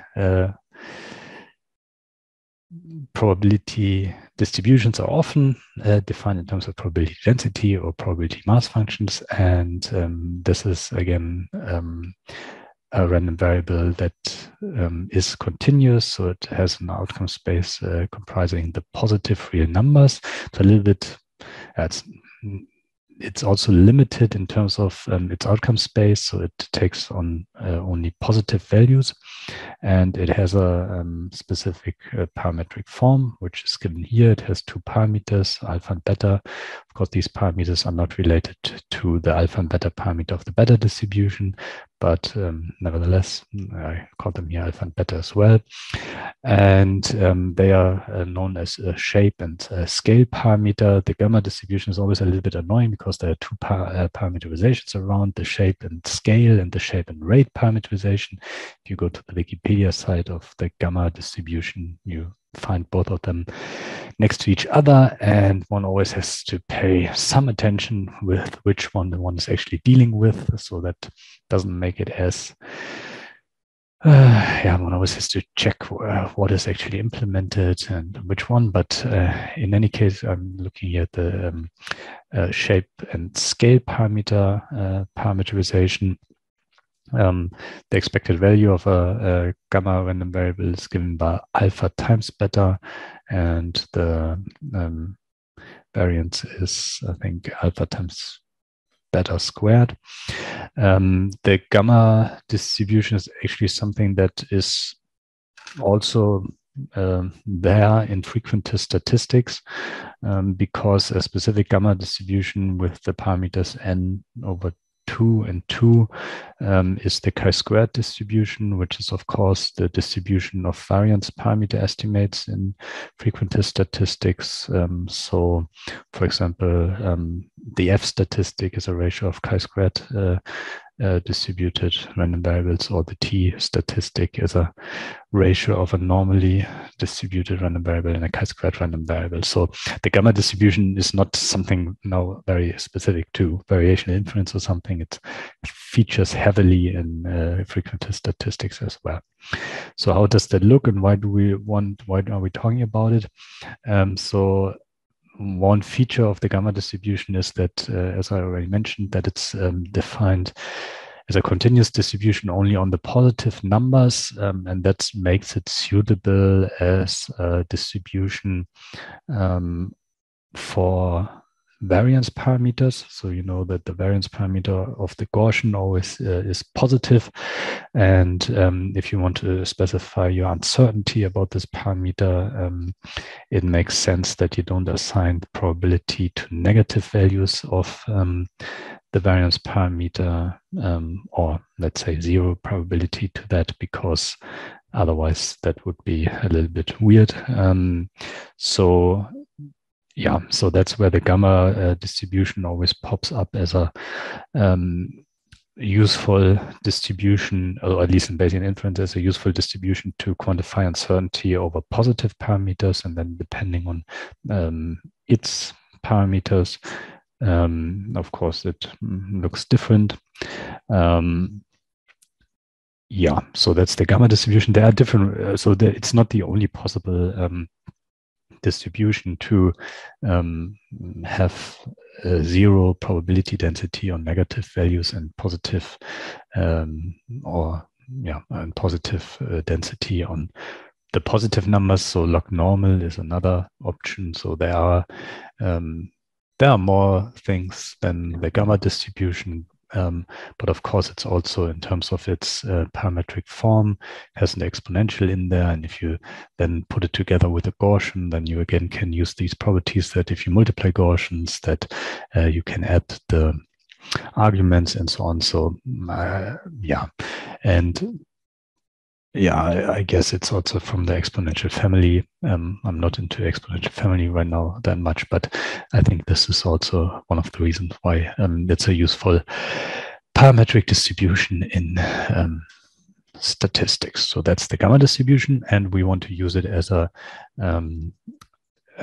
quantification of uncertainty over a variance parameter. And as I mentioned a couple of times yesterday, there's also the conjugate Gaussian gamma model. So if you open a Bayesian statistics book in terms and then look into Bayesian inference for the Gaussian, where both the expectation parameter and the variance parameter are known, and then you will also find the Gaussian gamma model in a conjugate setting, which is not the one that we are looking at here, but we still use the gamma distribution. So the model that we want to apply this to is the general linear model, just as a generalization of what we've already seen also in this course. So we had IID samples from the Gaussian. That's of course a special case, or the one sample t-test design, if you want. That's a special case of the GLM, where the design matrix is just once and you just have one beta parameter. But if you I don't know who of you attended the first workshop of this series, the CBBS graduate course series, that was of course devoted to the GLM in fMRI. So whoever of you is working in neuroimaging will come across the GLM. In the summer term in statistics, we do the GLM. And if you ever seen multiple linear regression or simple linear regression, but I think it's more evident in multiple linear regression, then you have also seen the GLM. So I hope the GLM is nothing new to you. If it is, join us again in the summer term in psychology in the second term, but in the first year of the bachelor psychology, we discuss the GLM and all its special cases, including ANOVA and ANCOVA and other things. Yeah. So what is the GLM? The GLM refers to this equation here. We have an observable random vector modeling data. So we keep with the notation for using Y for observable random variables. And then in the GLM, we have, of course, a design matrix, n times P matrix, and a vector of beta parameters called beta parameter vector, and an unobservable or not directly observable random vector modeling random error that is multivariate normally distributed, and I'm assuming here that it's also doesn't have any positive covariation between its components. So this is of course the model that's behind everything that you know from frequentist statistics in terms of normal distributed errors. Can you turn off your mics at home? Thank you. And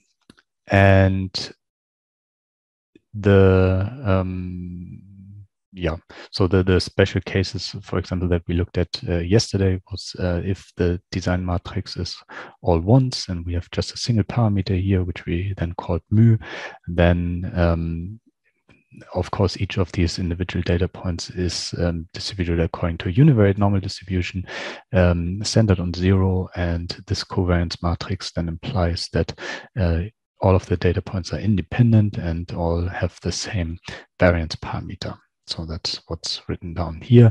Later on, we will, or in the very end of this thing here, we will look at the simple linear regression form of this, where we have a column of ones and then a column of our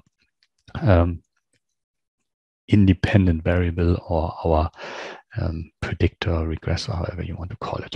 So I really hope that you're all familiar with that. I just bring up the notation here again. And this is what we want to apply this to. And yeah, the motivation is here, of course, to do Bayesian inference for the GLM, because as you know, the GLM is a unification of many models. So most of the linear models in frequentist statistics are special cases of the GLM. So if we have a means to do Bayesian inference for the GLM, then we of course have a means to do inference in simple linear regression, multiple linear regression, ANOVA, ANCOVA, one thing I'm forgetting right now, but so then we have a general purpose thing for Bayesian inference in much of where we usually always do frequentist statistics. And there are, in addition, like I already said, in addition to the variational inference for that, there are, of course, other ways to do Bayesian inference in GLMs. For example, with the Gaussian gamma model, there is this paper by Lindley, which I think I mentioned in the introduction briefly, from 72, that is about Bayes estimates for linear models. So you can do Bayesian inference in GLMs without variational inference, but then if one wants to study variational inference, it also doesn't hurt to look how it looks in the context of the GLM. Yeah, so I call it here Gaussian gamma regression model. Yeah, can just maybe yeah.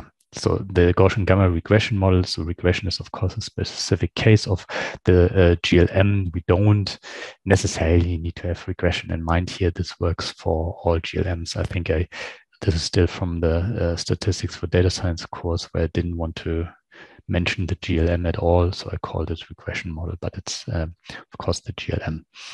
So now if we want to do Bayesian inference in the GLM, in contrast to frequentist inference, we of course not only generate point estimates for beta and sigma square, but we assume a prior for beta and a prior for sigma square. For better or worse, one thing that is always happening when or often happening when using Bayesian inference for variance parameters is that one uses the inverse of the variance parameter, which is called lambda. At this point, I can't give any good reasons why this is being done. There definitely are reasons, but I can't think of them right now. But it also doesn't change much. So it doesn't change anything. So if we basically reformulate the GLM that we have here as multivariate normal over the random vector y with expectation parameter x beta and covariance matrix sigma square in, instead of parameterizing in terms of sigma square, we parameterize it in terms of lambda, which is defined as 1 over sigma square. So here we then have lambda to the power of -1, because lambda to the power of -1 is then sigma square. So it's just using a precision parameter. So the variance parameter measures the variability, higher variance parameter, more data variability. Precision parameter measures the precision. So higher precision parameter, less variability. But that's just because the reciprocal of the variance parameter. Yeah, the derivation of this algorithm is in terms of this parameterization. If one really doesn't like it, one can, of course, also give a variance parameter form of the whole thing, but yeah, it doesn't buy much or anything. So this is why here now a lambda is turning up. So lambda defined as 1 over sigma square. And now if we go from this setting where we have beta and sigma square, and we now want to give distribution over beta and sigma square, or 1 over sigma square, so lambda, then of course we get into the context of a general linear, of a probabilistic model. And for this, we have this form, so py beta lambda. You can, if you now link this to the Bayesian inference that we've seen so far, or yesterday, let's say, and the day before, you can summarize beta and lambda into theta. That's then your parameter. So that's the concatenation of beta and lambda is theta. And if you do this in terms of variational inference, then Z would be beta lambda, and these Z and ZS and Z without S would be these components of Z.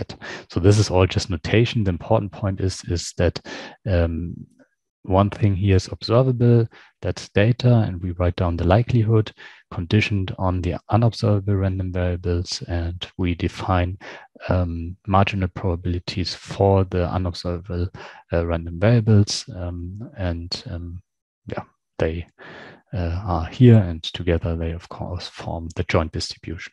So we define a probabilistic model. The likelihood here has the form of the GLM, so a multivariate normal centered or with the expectation parameter given by the design matrix times the beta parameter vector, and a covariance matrix parameter given by the precision parameter times the identity matrix. So again, assuming conditional independence of the data points given beta and lambda. For the marginal, so for the prior distribution for beta, so for the beta parameters, so for example, in simple linear regression, your offset and slope parameters, or in the case of the one-sample t-test, your expectation parameter, we assume a normal distribution, so a multivariate normal distribution, depending on the dimensionality of beta, centered on 0, and with also spherical covariance matrix, parameterized also by a precision parameter that we call alpha. So I guess, so don't, so forget about this alpha here. That's now something different. There are only that many Greek letters, and we have to use them again. So this alpha here is just the precision parameter of the beta prior. And for lambda, finally, we use the gamma distribution with in the shape and scale parameterization, where we call the parameters beta lambda and gamma lambda. Yeah, so there are too few letters and too many concepts that one wants to write down as symbols. So this beta lambda, of course, has nothing to do with this beta here. This is just the parameter of the gamma distribution. Yeah, that's the model. So the parameters in terms of a statistical model of this model are beta and lambda. So beta and sigma square if you want. And the hyperparameters, so the parameters of the marginal distributions, are alpha, beta lambda, and gamma lambda, where one is the precision of the prior. well, this expectation parameter here. So that's also a little bit annoying when I implemented this. This is of course also a parameter. So one could also here write mu beta and sigma square beta, and then set mu beta to 0p. So the zero vector. Yeah. This is what I said. The unobservable random vector takes the form beta lambda. And yes, so this is actually a non-conjugate Bayesian regression model. So I'm still not sure, but I think it's you get to the conjugate form if you condition beta on lambda. So if I think the variance of the marginal distribution of beta, if that is dependent on lambda, then you have this, then you get to a conjugate form. So this Gaussian gamma model that I mentioned, or this multivariate Gaussian Wishart model. But I always found that a little bit weird to assume that. So I find it a little bit more natural to say, okay, our beta, our effects vector, and our precision parameter have nothing to do with one another from the outset. But then it's actually, there's no conjugate solution for this. And then one actually needs variational inference. So one doesn't need variational inference or something else, but one doesn't need an approximate variational or numerical sampling scheme for Bayesian inference in the GLM. But for this kind of Bayesian inference, one does need it. Okay, so that's the model that we now want to apply variational inference to. And what we actually apply there is taken from this, is taken from this paper here. There we go. It's taken from this paper by Will Penny in Neuroimage 2003, variational Bayesian inference for fMRI time series. So you can see that basically that was called even both variational Bayesian inference, not variational inference, not variational Bayes.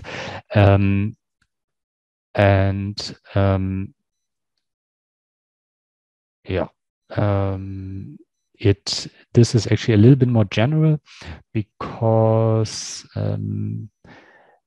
it also is even more hierarchical than we do here. There are at one point there's an additional hyperparameter somewhere, but of course then as a special case it includes what we have here.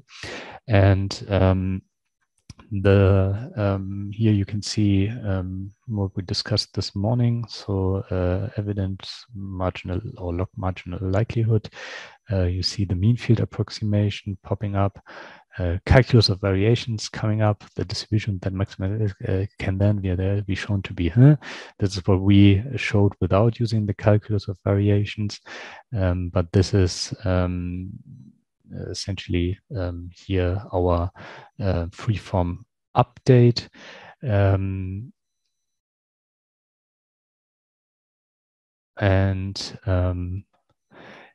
The elbow in this scenario is called free energy, which is, and I guess, negative free energy, because they are still then dealing with or struggling with the physics part.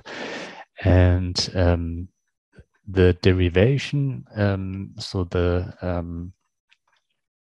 proofs essentially of why these update formulas that I will show you come up in a session in a second, where they're coming from. This is happening in the appendix. So there you actually need to somehow deal with these integrals that happen, and then you can sometimes find results for this in the literature and so on, or so it's a long proof. I never worked through it, so maybe if I at one point want to do it, I will do it. I didn't do it here. because in the end, what happens is that one uses the equations that fall out of it, and to find a proof then is nice, but in the end, the same thing happens. But this is where you, if you are interested in the question of where these update formulas come from, so how you get from, and to make this transparent, how you get from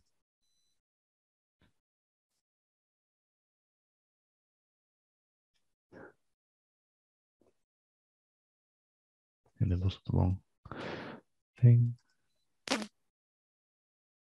No.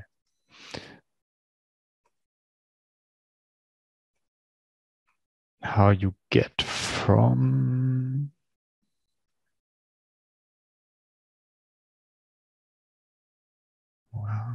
it's the slide.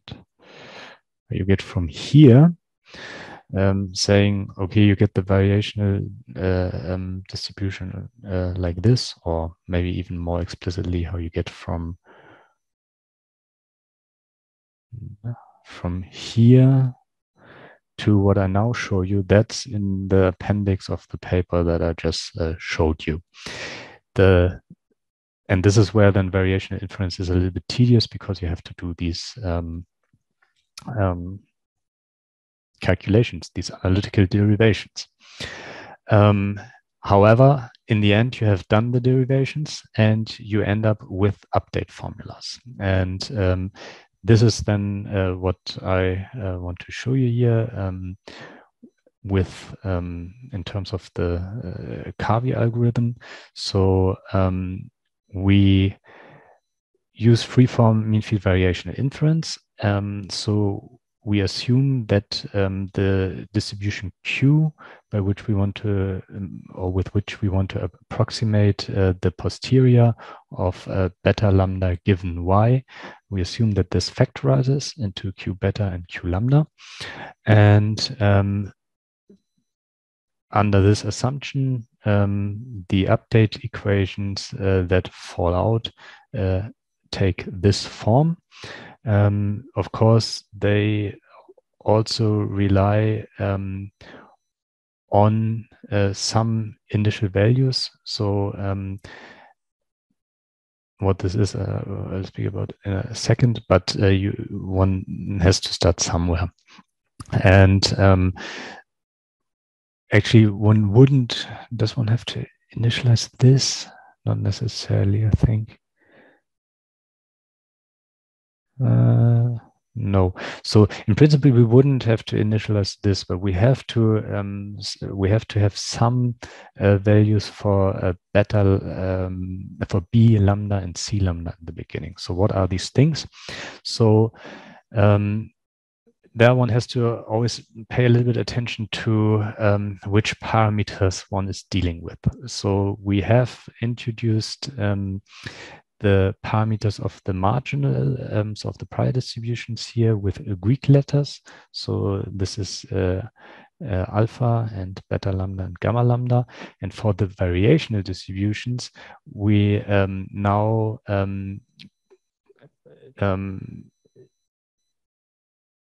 find from the derivation of this freeform algorithm that actually the variational distribution is a multivariate normal distribution, and we parameterize this using m beta and s beta. So my convention there is the variational parameters always have Roman letters, and the prior and marginal distribution have Greek letters. So that's my way to keep the parameters of the probabilistic model separate from the parameters of the variational distributions, because the parameters of the variational distributions you change during the algorithm, so they get updated, but the parameters of the probabilistic model, they don't change. They are defined. If you change them, then you are in an empirical based setting, but they are not being changed. So this is pure Bayesian inference. You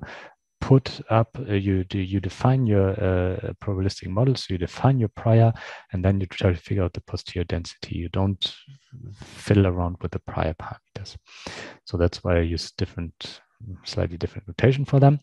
So as I already mentioned, it turns out that the distribution of the beta parameter is a normal distribution, the variational distribution, and is parameterized in terms of its expectation parameter m beta and its covariance matrix parameter s beta. And it also turns out that the variational distribution for lambda is again a gamma distribution, but with shape and scale parameter beta lambda and c lambda.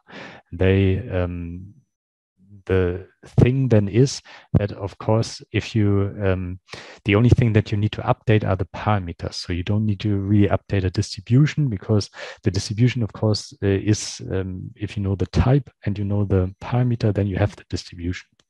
So in the algorithm, what happens is actually very similar to what we've seen in conjugate inference. You don't somehow calculate with distributions or probability density function, probability mass functions, but you calculate with parameter values. And so they need to be initialized somehow, and I initialize them here to the values of the prior distributions, but they could or not quite actually. This is initialized because it will always, the update formula always has set it to this, and this is just is a fixed number. So n is always fixed as the number of data points, and gamma is the prior parameter. So it makes sense to keep it from the beginning at that. So essentially, one needs to also the most crucial thing is here to set up this, and then these again. So to make this as transparent as possible, this thing here and specifically this thing and this thing. So 1 and 2, they take these forms. So that's the first update, that's the other update. The update for beta means updating the covariance matrix parameter of the variational distribution over beta and the expectation parameter. And here's the formula. So for the covariance matrix parameter, the design matrix plays a role.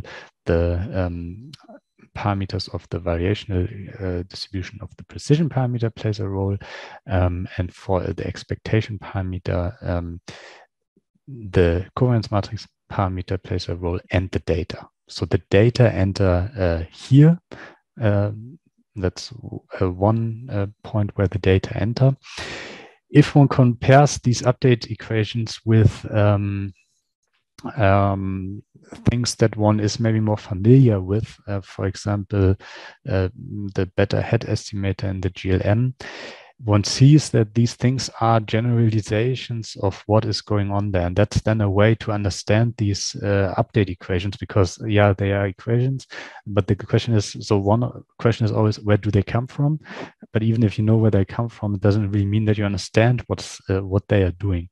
But so maybe I just highlight here that this is not completely unlike beta parameter estimation. So if you consider here zero precision, zero precision, and you ignore the uncertainty of lambda, then not ignore the uncertainty, but you have 1 here, so it shouldn't be 0, but you for some reason you should get here to 1. Then you would have here xtx, so design matrix to the power of -1, and this is entering here. Again, if you assume this is 1, then you have here xtx to the power of -1 xty. And if you're familiar with frequentist inference, then in the GLM, then this is exactly the form of the beta parameter estimator. So essentially, in this setting, variational inference does a little bit more.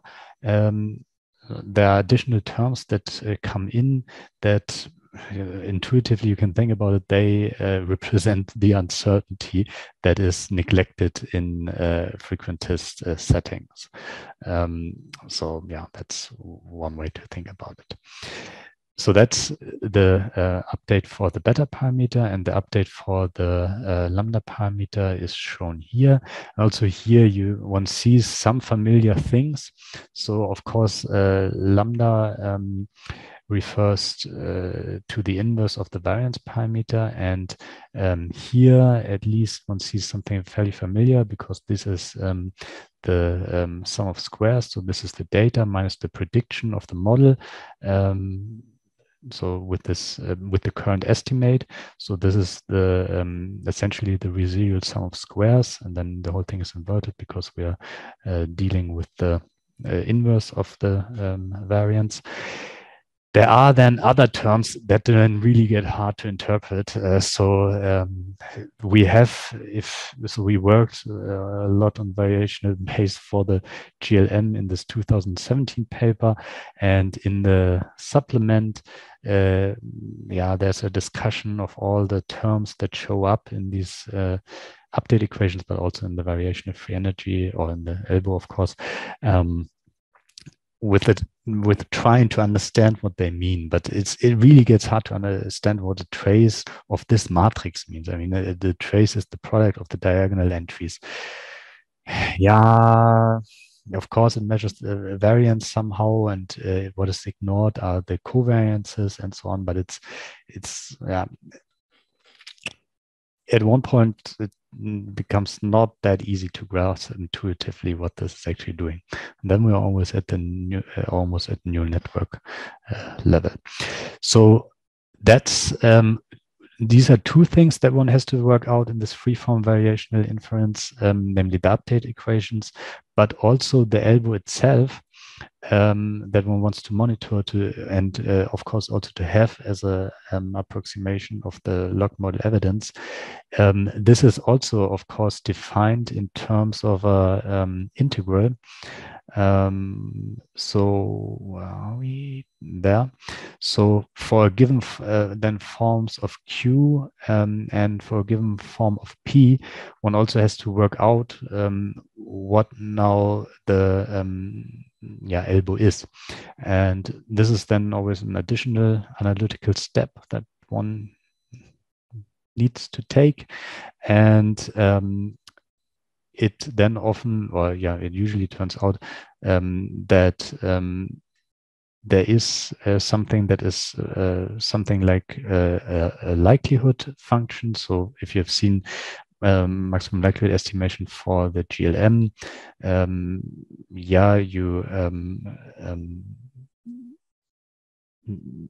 this deviation between the data and the prediction of the model as a function of a parameter also features in the GLM, but there are more terms entering which refer to the fact that you take essentially an expectation of the likelihood. So this is, and H sees that actually there is an expectation of the likelihood in the general formula. This is here, or maybe it's even clearer if we look at this. No, that's not clearer. But here we have, of course, PYZ, which, of course, we can also factor into PY given Z. And that's then with the only difference that Z is a random variable is, of course, the likelihood. So the probability of the data is a function of the parameters. That's in here. And then there's, of course, also the contribution of the prior. And then there's an expectation formed about it with respect to QZ. So this is why this is sometimes referred to as average likelihood or expected likelihood. And then, of course, there's more things than in the likelihood function, namely things that relate to the prior. So there are then also in there the KL divergences of the variational distribution with respect to the prior distribution in these two terms. And if one then tries to understand what's going on there, this is not too unhelpful, because one can understand this in the sense that, okay, one tries to minimize the deviation of the prediction of the model as a function of the estimates from the data. So one wants to minimize the prediction error, so find estimates that minimize the prediction error. But one also doesn't want to make the this approximation too complex, in the sense that one goes away very much from the original model. So this KL divergence. So that there's this trade-off between, so that's then what people like to talk about, this trade-off between accuracy and complexity. And one punishes large deviations from the prior, so not do something fairly arbitrary. But that said, this is also not the, so people like to talk about these things and say, yeah, and this is just complexity minus accuracy and so on. But then, accuracy minus complexity. Carl Fritzen says, and this is just accuracy minus complexity. Yeah, the question is, what is complexity really? And there it then sometimes, so often these are very, there's a precise meaning then if you look at the formulas that follow out how complexity is measured, for example. So, and this is, for example, this is a very different complexity measure than you might know from BIC or AIC or something, where you just count the number of variables or of parameters. Anyway, so one can think a lot about these equations that fall out of variational inference, even for such a simple model like the GLM. And of course, in the tech world, they don't apply to the GLM, but to horribly complicated models that no one understands anymore, but maybe they generate nice pictures. So these are the results. As I said, I didn't now walk you through how they are derived, but I'm telling you, I wrote down here what they are and give you a little bit of a hint of what this can be related to. But in the end, one has to also think about what this means oneself. Yeah. So I then implemented this just mainly to show what it really comes down to. And I implemented it for the scenario that we saw yesterday, so independent and identically distributed univariate Gaussian data points, so the one sample t-test scenario. So the design matrix is just a column of ones, and I sample some data, and here are then the sampled data for a true but unknown parameter of 2, a beta parameter of 2, so the values somehow vary around 2, and a variance parameter or lambda parameter of 1. Of course, if lambda is 1, then also variance is 1. So so that's the model here. So this is sampling from a univariate Gaussian with population parameters 2 and 1. As a prior, one basically has to fix the mu beta and the alpha parameter. So that was set to 0, and the alpha to 1/10. And this comes down to this prior distribution. This is the true but unknown parameter. For the gamma, I chose 1, 1. Actually, I didn't really. So we will see in a second.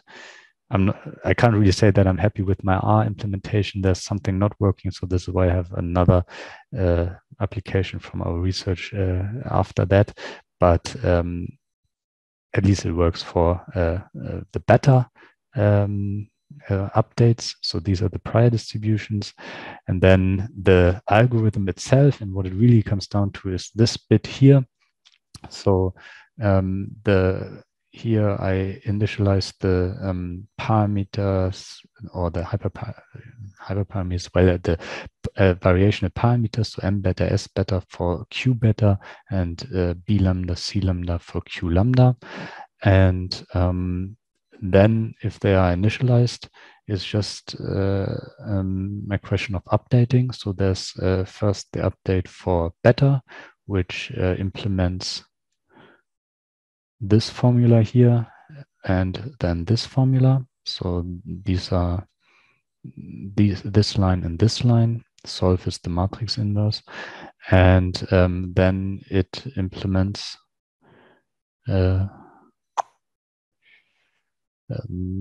this line and this line, although this could also be, this doesn't really need to be updated again and again because it always is at the same number. That's then it. What I actually tried to work in there this morning was also the elbow, but then that didn't quite work this morning if I wanted to do it quickly. So, and I have already implemented that in MATLAB some years back, so I wasn't really that motivated to do this again because I have a very nice implementation, MATLAB implementation of that, and I will show you bits and pieces of that. So what do we get from this? This is the converged result for the variational distribution for beta. This is converging after 4 iterations or so. It's not that this is running for hours or something like this. This is doing 4 iterations, and then it's basically staying at the below the convergence criterion. Do I actually use this? I don't think I use it. I just looked at the parameter estimates and saw that they didn't change anymore. And the true but unknown value for the beta parameter is then very well recovered. So that was 2, and the posterior is centered at 2. For the gamma, it does not really work. So I have a hard time to tell whether this is, whether I've implemented something wrong or whether that's a feature. I'm not sure, but I didn't have the time to work out what's going on there, and I previously validated this in a specific scenario that I can tell you about in a second, and so I believe that definitely what Will, Penny, and others derived there, that works in principle, although I have to say I don't really have the complete qualitative study, but I can show you in a second an example where the full power of this is a little bit clearer.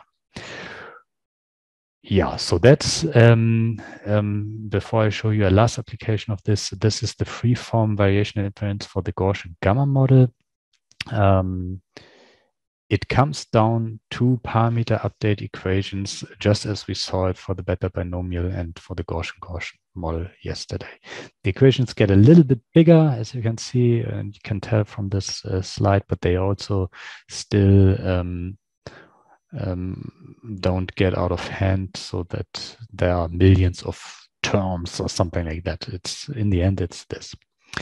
Questions right now before I show you a little bit more of an interesting application, maybe.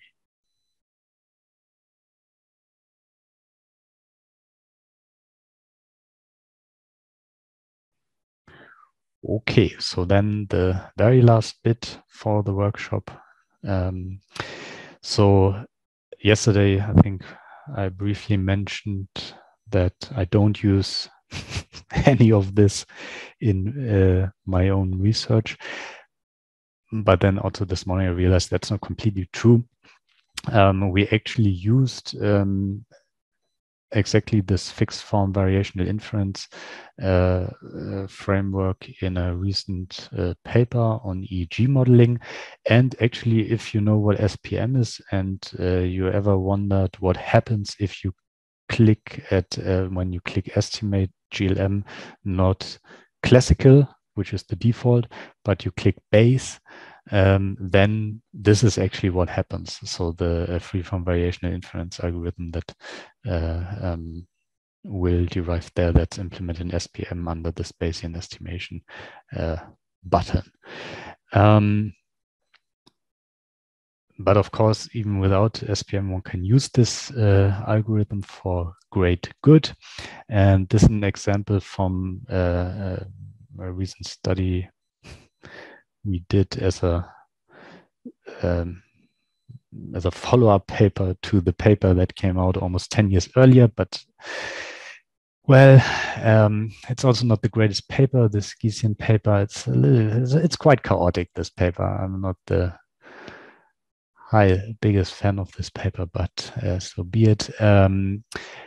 What this was about was EEG data and single trials.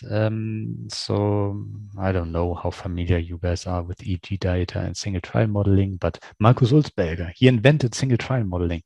So if you are in the SFB, you might have seen a talk by Markus, and he did some single trial EEG modeling back in the days, and I think still does, and so do we. And the idea is there to look at EEG features. So for example, the amplitude of some voltage deflection, like the P300 or something like that, and then have a computational model that generates a prediction for this amplitude on a trial-to-trial basis, and then basically tracking how neural signals evolve over the term of an experiment. And this is shown here. So we have 300 trials here. Sorry, 300 trials here. And we have, in this case, we wanted to compare 4 different models. And these 4 different models are null model. The gray line here is the prediction of this null model. Obviously, it predicts 1 all the time. So this is a simulation, but it doesn't predict any variation. The data that is sampled from this is, so this is a GLM, so this is y equals x beta plus epsilon, and what you see here in blue as sampled data from it, that is just the random noise that you get from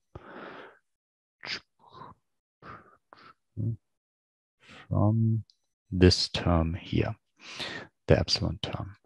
Now, this is of course not the only model that we want to use to predict the single trial EEG features, but we also used different surprise models, and these surprise models derive from Bayesian learners that learn the same sequence as the participant is exposed to, and then learn them and tell us essentially how surprised they are of always the next stimulus. So in this case, the stimulus here is was a somatosensory stimulus. This is all simulated data, so it doesn't really matter what the stimulus was. But in the study, it was an electrical shock. Can do the same thing with auditory stimuli. So it's all about sequence learning. You can do it with words. We have a collaboration where we recently got the reviews with Milena Rabowski, where we're doing the same thing with words. Yeah, it's sequence learning in EEG, and these Bayesian learners that see the same sequence as the participants can be surprised, but how surprised they are depends on how we quantify their surprise, and there are different forms of surprise. Wolfram Gerstner and Alisera and so on, they now have a very nice paper in mathematical psychology on different forms of surprise, and we have looked here at predictive surprise. Roughly, that's the surprise that Carl Friston always talks about. Bayesian surprise, that's the surprise that we found correlates with somatosensation EEG, because it's the only thing that we looked at in 2012. Now we're looking at more, but we actually replicate the 2012 results. Happy about that. Then confidence corrected surprise, which is another form of surprise, which is also useful and actually kind of a combination of the two. the point here is we have 4 different models, and the 4 different models are represented by the fact that these gray lines that you see here, although I guess it's a little bit hard to see, are a little bit different. And of course, they're all very different from the null model. And what we then want to do there, and what we of course always want to do in Bayesian inference, is first of all get the posterior, so the posterior, or approximate the posterior, and approximate the log model evidence. And in both of them are of course interesting. The log model evidence is mainly interesting for model comparison, and this is also what the main use of the variational inference algorithm actually in the study then is about. So this is a simulation where we generated data from the null model, the predictive surprise model, the Bayesian surprise model, and the confidence corrected surprise model, and then we analyze data of that form with each of the models. So null model, predictive surprise, Bayesian surprise, and confidence corrected surprise. Belinda, this is model validation, like in Lilla's paper, and of course something that you are also about to do. So we generate from one model, and then we compare our model evidence criterion, and hope for the best. So this F here, that's the elbow. It's just called F because Felix was around and he lives in the free energy world. I guess, I don't know why I didn't call it elbow here. And then the question is, which model, given that we know how the data was generated, has the highest model evidence? And of course, to make sure that some analysis pipeline is working, one wants to see that if, for example, the data is generated by this model PS, that then also the model evidence for PS is largest. And this works. So for if it's generated by Bayesian surprise, it's the highest model evidence is given for Bayesian surprise. If it's generated by confidence corrected surprise, the highest is given by confidence corrected surprise. And if it's generated by the null model, the highest is given by the null model. This is always normalized with respect to the null model, but the other ones are lower. Not much, but they are. And so this is then using the elbow after convergence. And if one looks a little bit more into the details there, one of course has the true but unknown values in a simulation. So this is what's here shown in red. And one has the prior parameters, which is shown in gray, and one has the converged variational parameters, which is shown in blue here. And then what one wants to see essentially is that that the true but unknown parameters can be recovered, depending, of course, like yesterday, on the width of the prior distribution. But here we also tried to, like we discussed yesterday, try to use fairly uninformative priors with the major aim of getting a model evidence criterion, and basically having relative relaxed priors. And so this was the validation of this algorithm, which is then used in the paper, which I'm now not discussing, to find some exciting results of how the brain works, and that it uses Bayesian inference. Good. So that was that. Of course, much more could be said about variational inference. Much more could be said about Bayesian inference, but in the end, it's all about doing this and starting from a probabilistic model and then computing marginal and conditional distributions in a probabilistic model that one has defined, that did not come from somewhere, but somebody sat down and said, okay, I want to use this probabilistic model. and then they sit there and ask themselves, okay, if I now observe something, what is actually my conditional distribution and what is my marginal probability for observing this data? That's the whole problem. Good. So that was that as an intro to Bayesian inference. Of course, much more could be said. I yesterday bought a new book, maybe that I can recommend if you want to learn more Bayesian inference in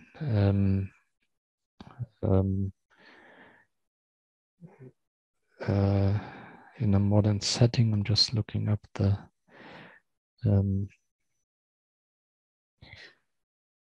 book because I just saw it yesterday, and it seems to be very good. No, I don't find it that quickly.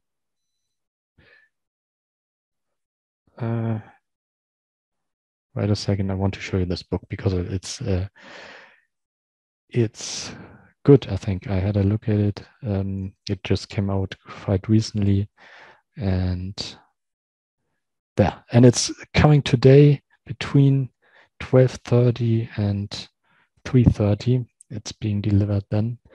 I mean this book here. So it's called. At least I just see the slide. Ah, yeah, sorry. But you see me, right? Do you see me? Ah, I had turned it off. So yeah, okay. So this book here, that's actually a novel book, Computational Bayesian Statistics. That's what it's called. It's a book came out, I think, last year or something. It really looks nice. So if you want to learn more, that's definitely something where you can look and learn more. Good. So are there questions to the last bit here, or general questions about the whole course? Something that you want to discuss?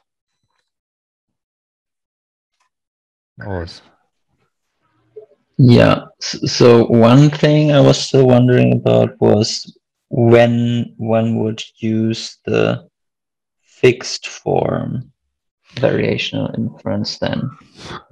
Yeah, so it's not really, so it's not like there cannot be clear-cut recommendations. In this case, you do this, you do that. So these are methods that have been developed and are still being developed over the last 20 years, and often they have been developed, but they haven't been applied that much. So it's not that there's a long history of applying these methods, and then there's a lot of experience with, in this case they work, and in this case they don't work. This is basically contemporary data analysis development. So I know when they are being used. So fixed form variational inference is being used, for example, in dynamic causal modeling of fMRI or EEG data. It is a reasonable starting point if one is happy with giving a fixed form to the approximate posterior. So if you are not worried about that your approximation is bad because you have the wrong function class, then if you're happy with approximating things using, for example, Gaussians or other distributions, yeah, one can set out and do it. The nice thing is it's maybe a little bit less analytically demanding than free-form variational inference. And there's also no guarantee in terms of free-form variational inference. Well, yeah, in principle, there's a guarantee because it says, okay, you need to set it to these distributions.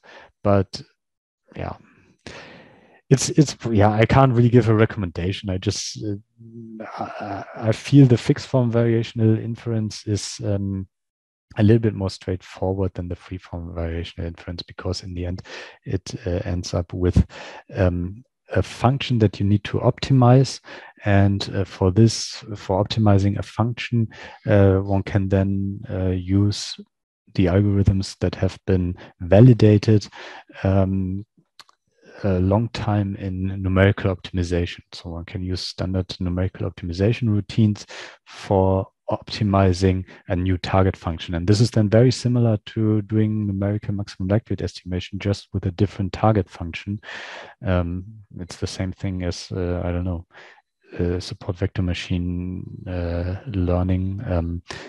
You have a function, you have a target function, an objective function, however you want to call it, and you optimize it. And this is then in fixed form variational inference. This is then very familiar and feels somehow very straightforward. Once one has derived the elbow, this always involves this involves an analysis or calculus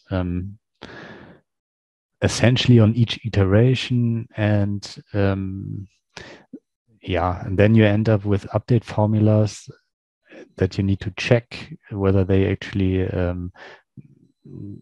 although they should, but if you did if there's an error in your derivation, then as you saw here, that's not in the derivation, that's I guess more in the implementation. It doesn't really look that awesome with my gamma here.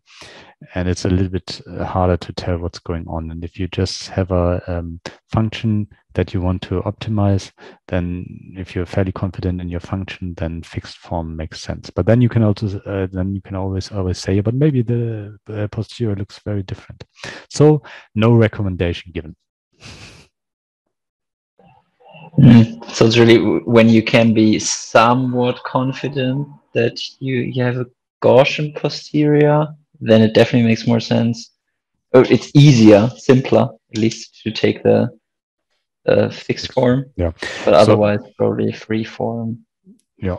So of course, if you're in a full Gaussian model, then you don't need this at all. So if everything is Gaussian, so you don't have a gamma in there somewhere, then of course you can just use the results of the multivariate Gaussian. But of course, Gaussians are sensible always if you assume that you have something unimodal.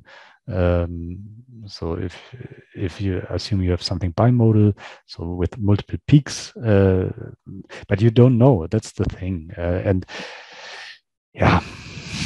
it's just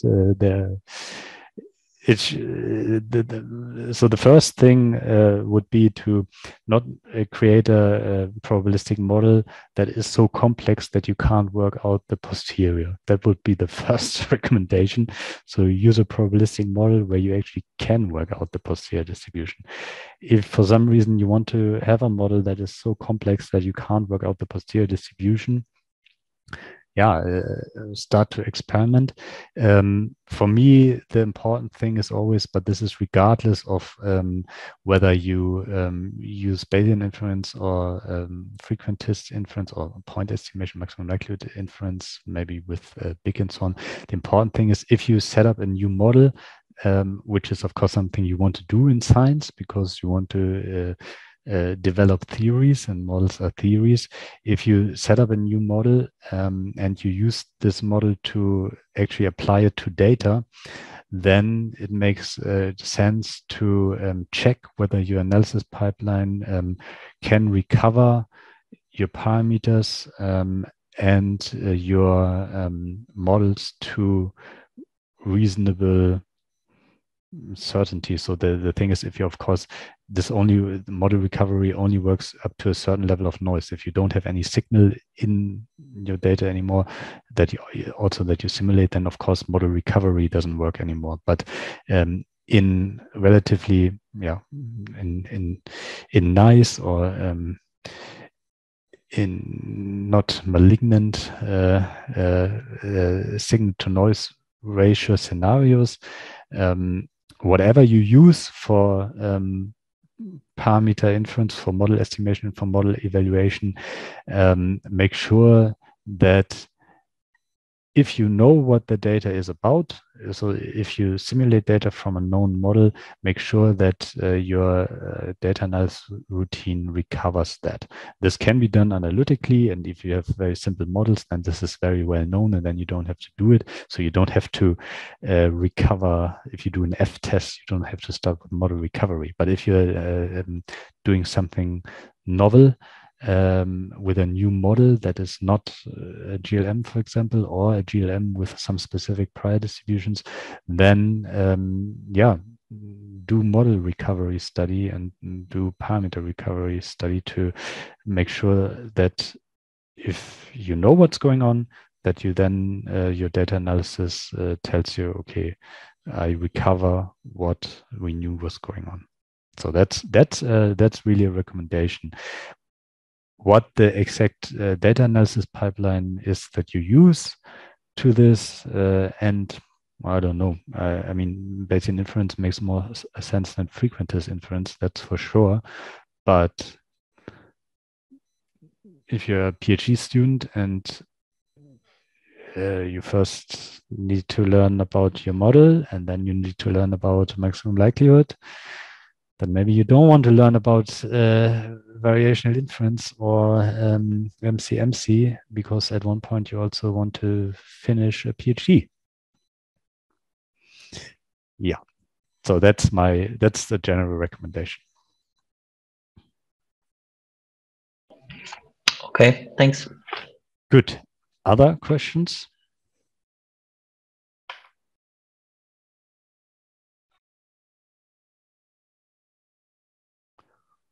Okay, then thank you for attending. Watch the videos, play with the code, and have fun and learn something most of all. There's a lot of stuff to learn.